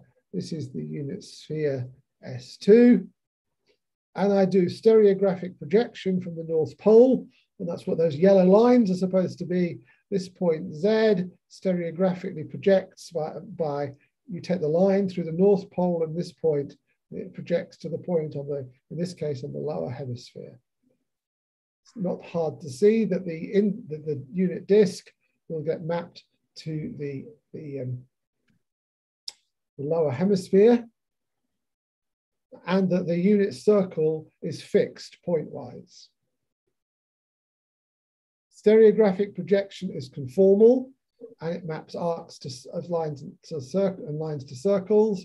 And so what we see is that the geodesics, they become semicircles in the lower hemisphere, which lie in a vertical plane, or a plane through the North Pole.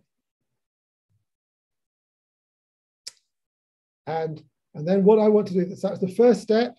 That was this stereographic projection to the lower hemisphere. And then I do a vertical projection back onto the unit disk.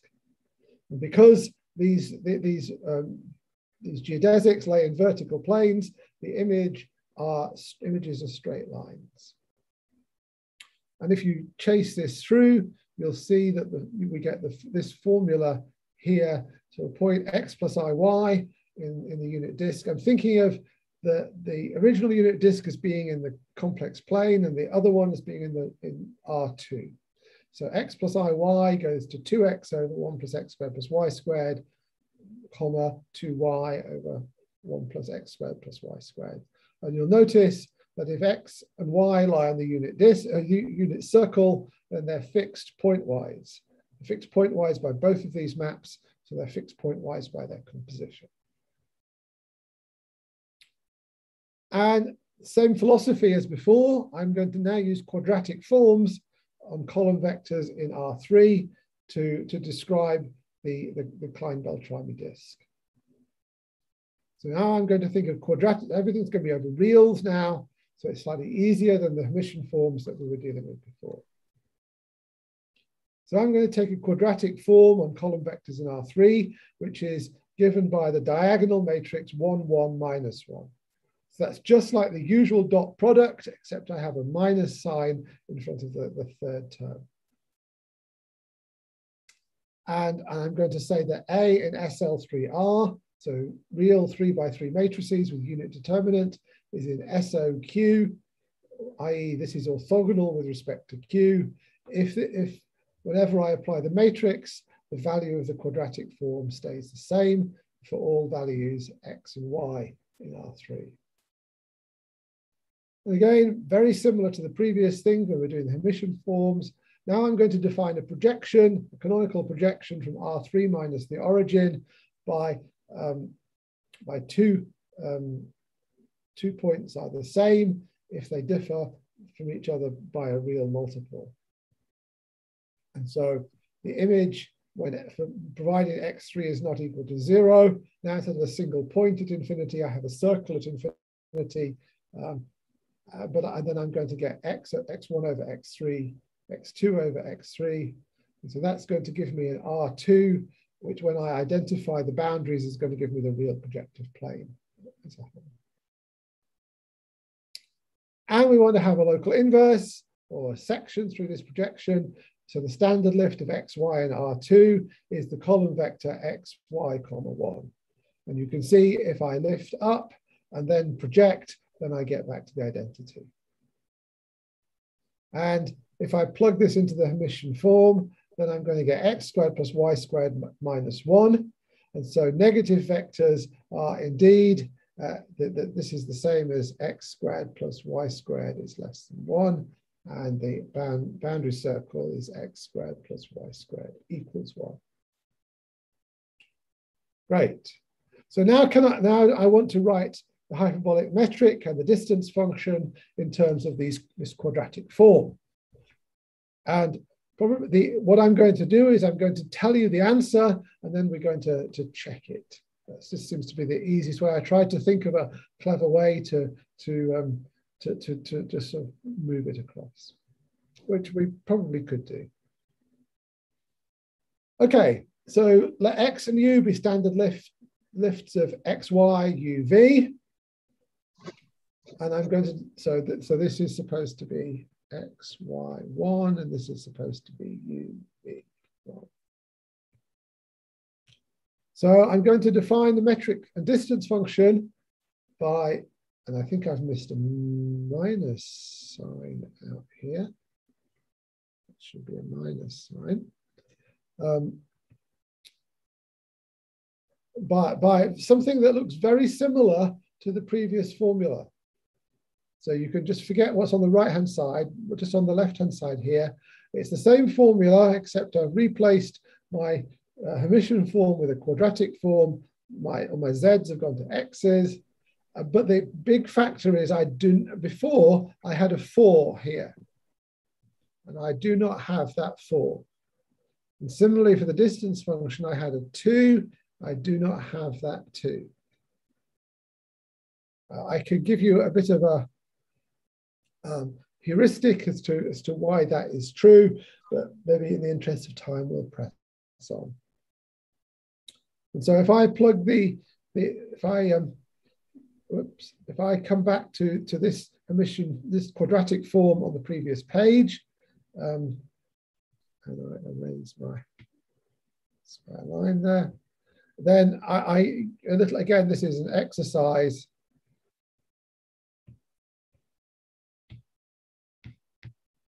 Pen seems to be working well today. An exercise here, you find those formulae. And we note this missing factor of 2, or 2 squared, compared to the earlier metrics. Now, I claim that this gives me something that is, what's happened there?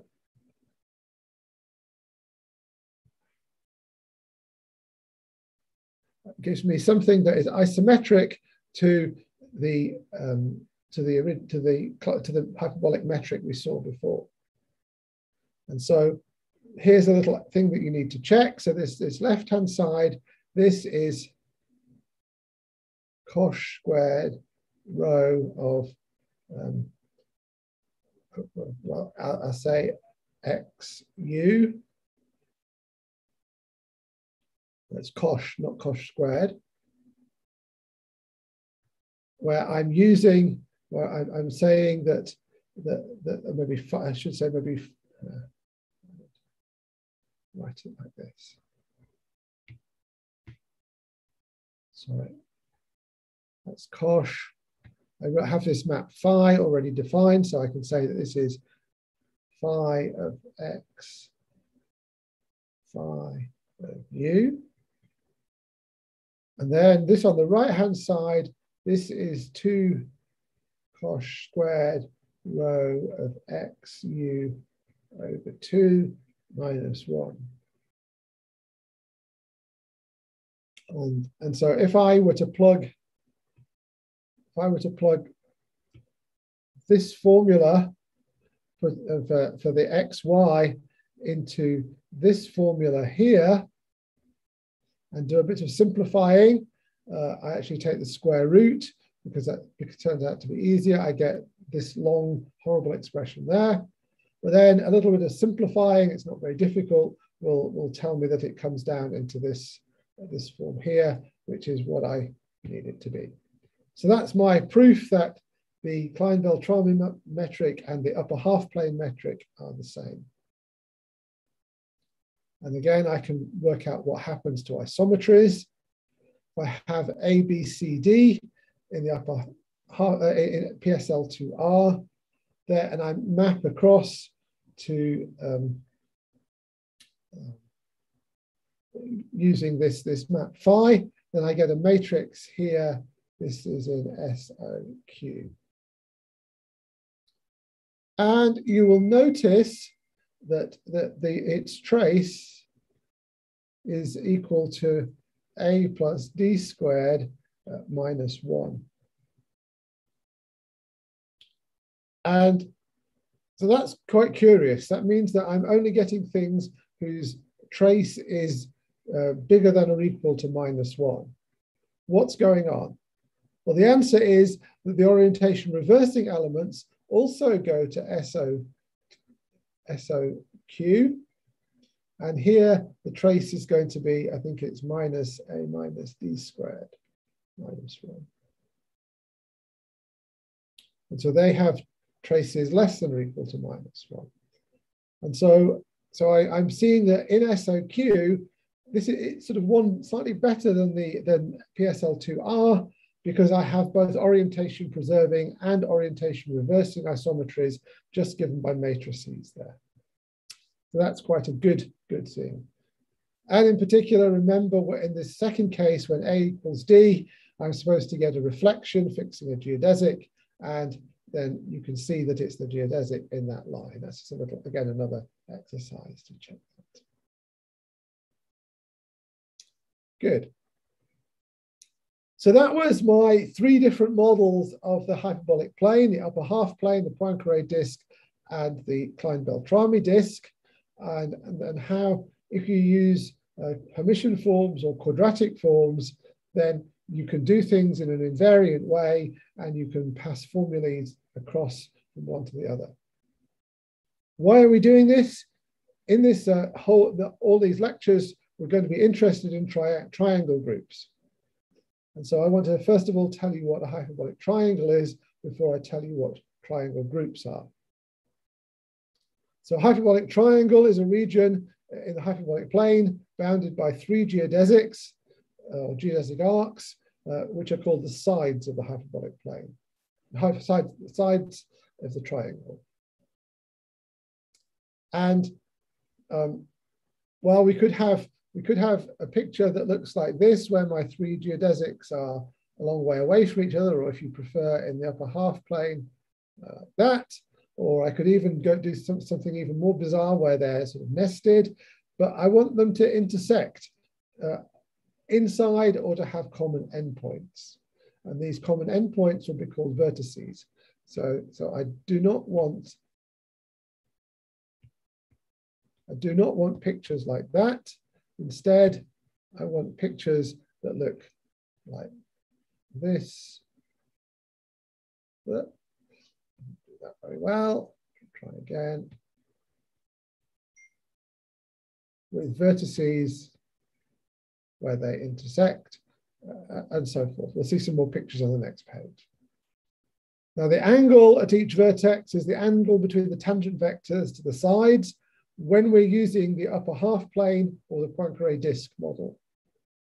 It is not true in the Klein-Beltrami disk, with the exception of the origin. And so, well, we've seen one way where the Klein-Beltrami is better. This is a way in which the Poincaré and the upper half plane are better. I claim that the area of a triangle is given by pi minus the sum of the interior angles. And in particular, the interior angles, their sum must be strictly less than pi, which of course differs from the Euclidean plane, where they would have to equal pi, or the sphere, where they would have to be strictly greater than pi. So here's a little exercise. You can see this certainly in Bearden. Well, before we prove that, there's some pictures of some triangles. So that's the same triangle in the upper half plane, the Poincaré disk and the Klein disk. I've not marked the angles on the Klein disk because they're not the angles you would first expect. And I should have said, but forgot to say, that the angle, if I have 2 geodesics that meet on the boundary, then I say the angle is 0. I think I had this sentence here. If the sides intersect on the boundary, we define the angle to be 0. Right, so let's come back to this statement about the area of the triangle here. So this is a little exercise. Again, we're going to use the upper half plane. It's the easiest. way to do this. So let's think about the left-hand picture. I'm going to take a triangle where one of the vertices is off at infinity, its angle is 0. And so I get this yellow triangle on the left here. And what do I need to do? I need to integrate dx dy over 1 over y squared. That's the formula for the area that comes out of the metric. And again, that's just using standard many variable calculus. So I want to integrate this form like that. Well, what do I do? First of all, I'm going to suppose that x lies between this point here, which is minus cos alpha, and this is cos beta. And then this is supposed to be the unit circle, so I want to take all points in the y direction that are between here, which would be root 1 minus x squared, all the way off to infinity. And the form I need to integrate is 1 over y squared dx dy. Well, it's a really easy exercise. First, I do my y integration, and I see that that gives me minus 1 over y. And so that means that when I substitute in, I should be integrating 1 over square root of 1 minus x squared dx. I substitute x is equal to cos of u, and I finally end up with this formula. So the area of this yellow triangle on the left is pi minus alpha minus beta.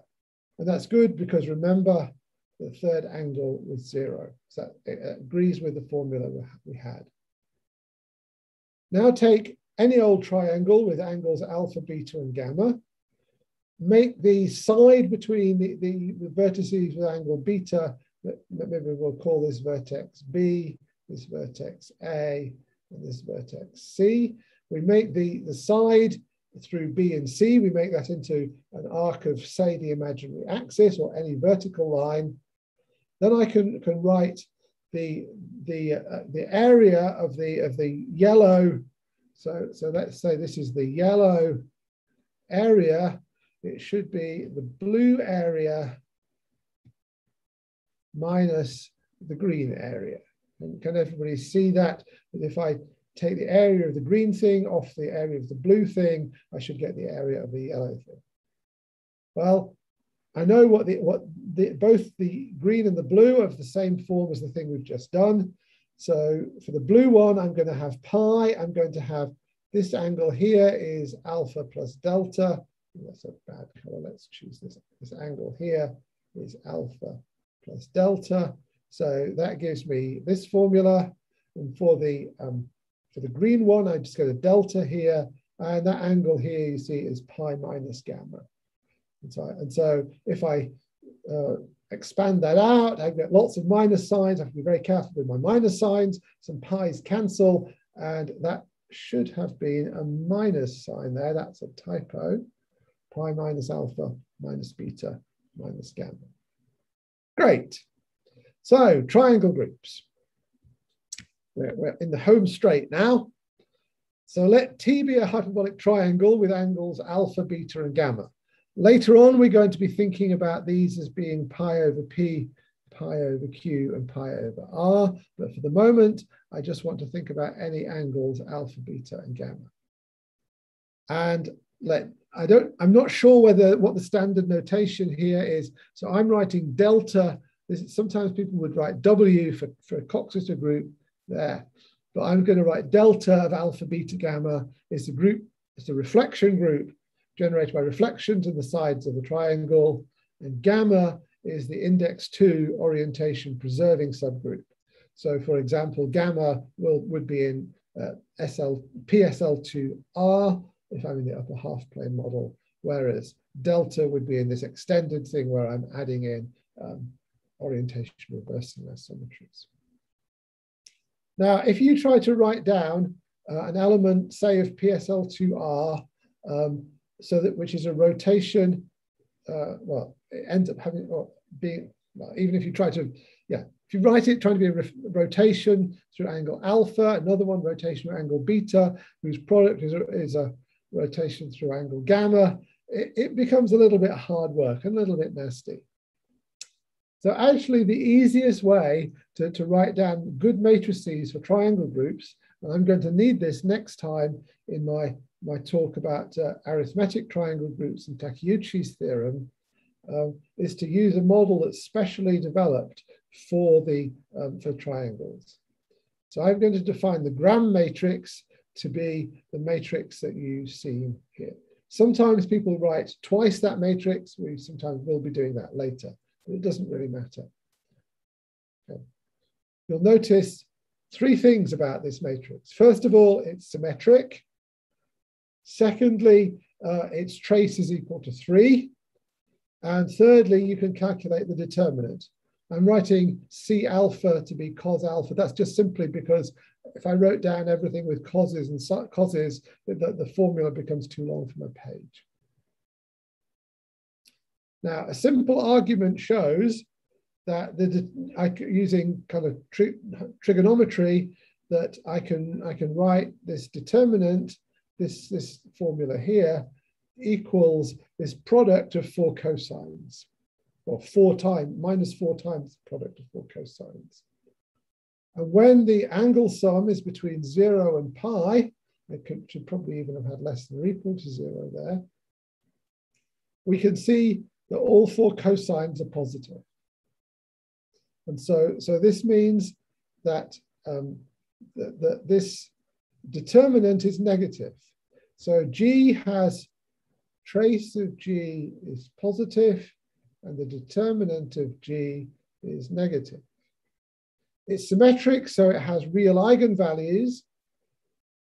So this would be the product of the eigenvalues. This would be the sum of the eigenvalues.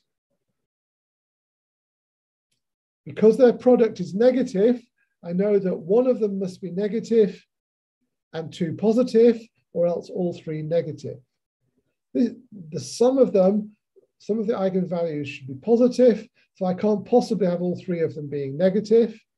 And so I get something which is equivalent to this form Q that we saw before. In other words, it has 2 positive eigenvalues and 1 negative eigenvalue, or signature 2, 1.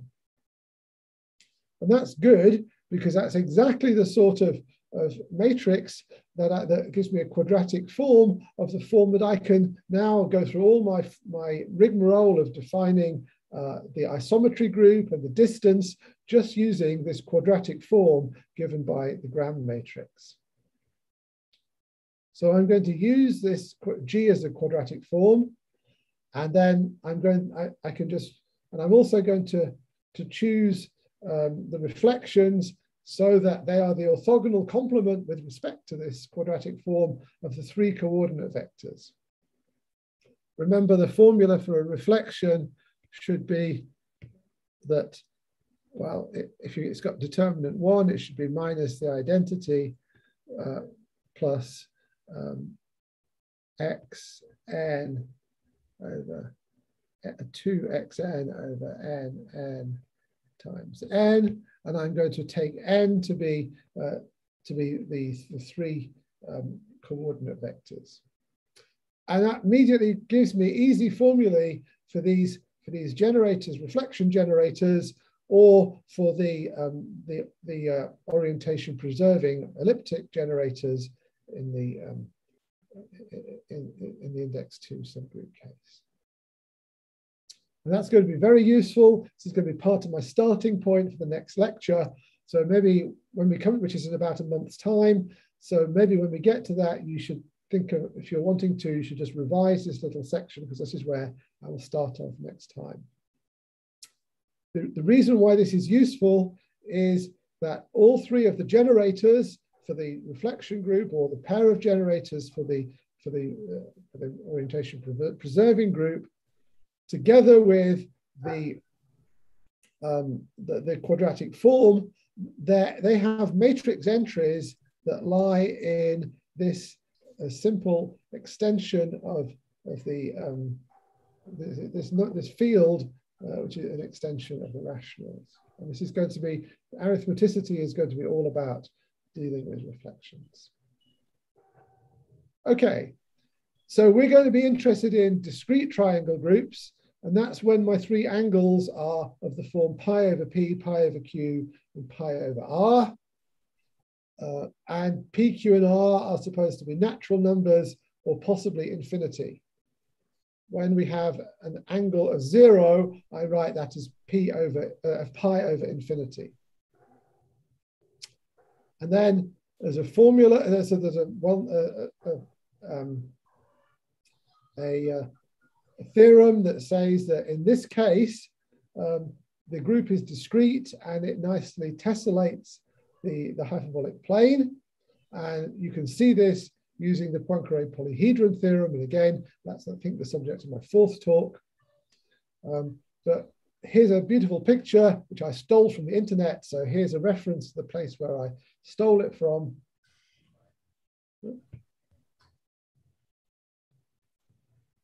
And this is a picture of a tessellation where I have angles pi over 7 in all of the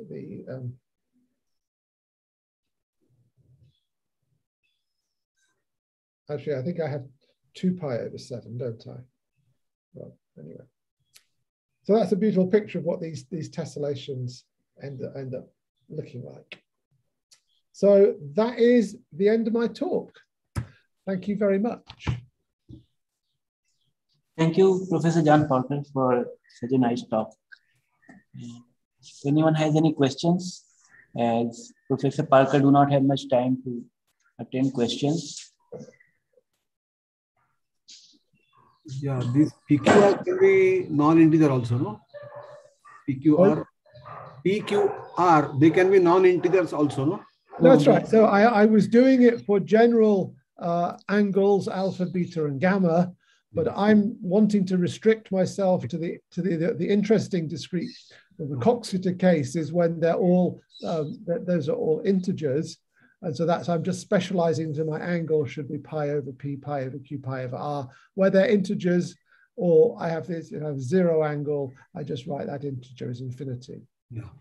Maybe you remember from last time we did the modular group, that corresponds to a 2-3 infinity triangle group. Yeah. That's maybe the link to the previous talk. Thank you. We don't see the 2-3 triangle groups in the Poincaré disk model, generally, pictures of that triangle, right? So we usually see them in the Poincaré disk because that's the easiest place to draw pictures. You can find them on the internet in the Klein disk or the upper half plane. I'm not exactly sure how to draw this picture with the Gram matrix. The Gram matrix is easier for calculation than for pictures. But it's, you know, you can, if you want a little exercise, see if you can write down matrices in PSL2R for the orientation preserving subgroup of the alpha, beta, gamma triangle group. Okay. It's not straightforward. I see.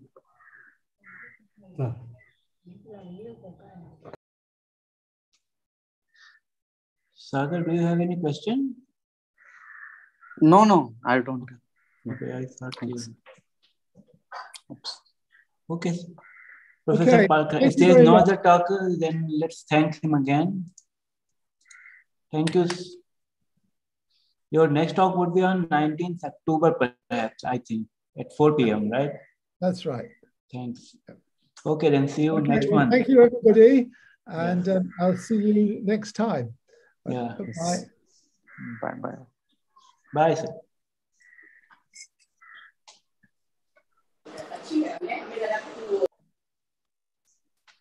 Organizers can wait. Yeah.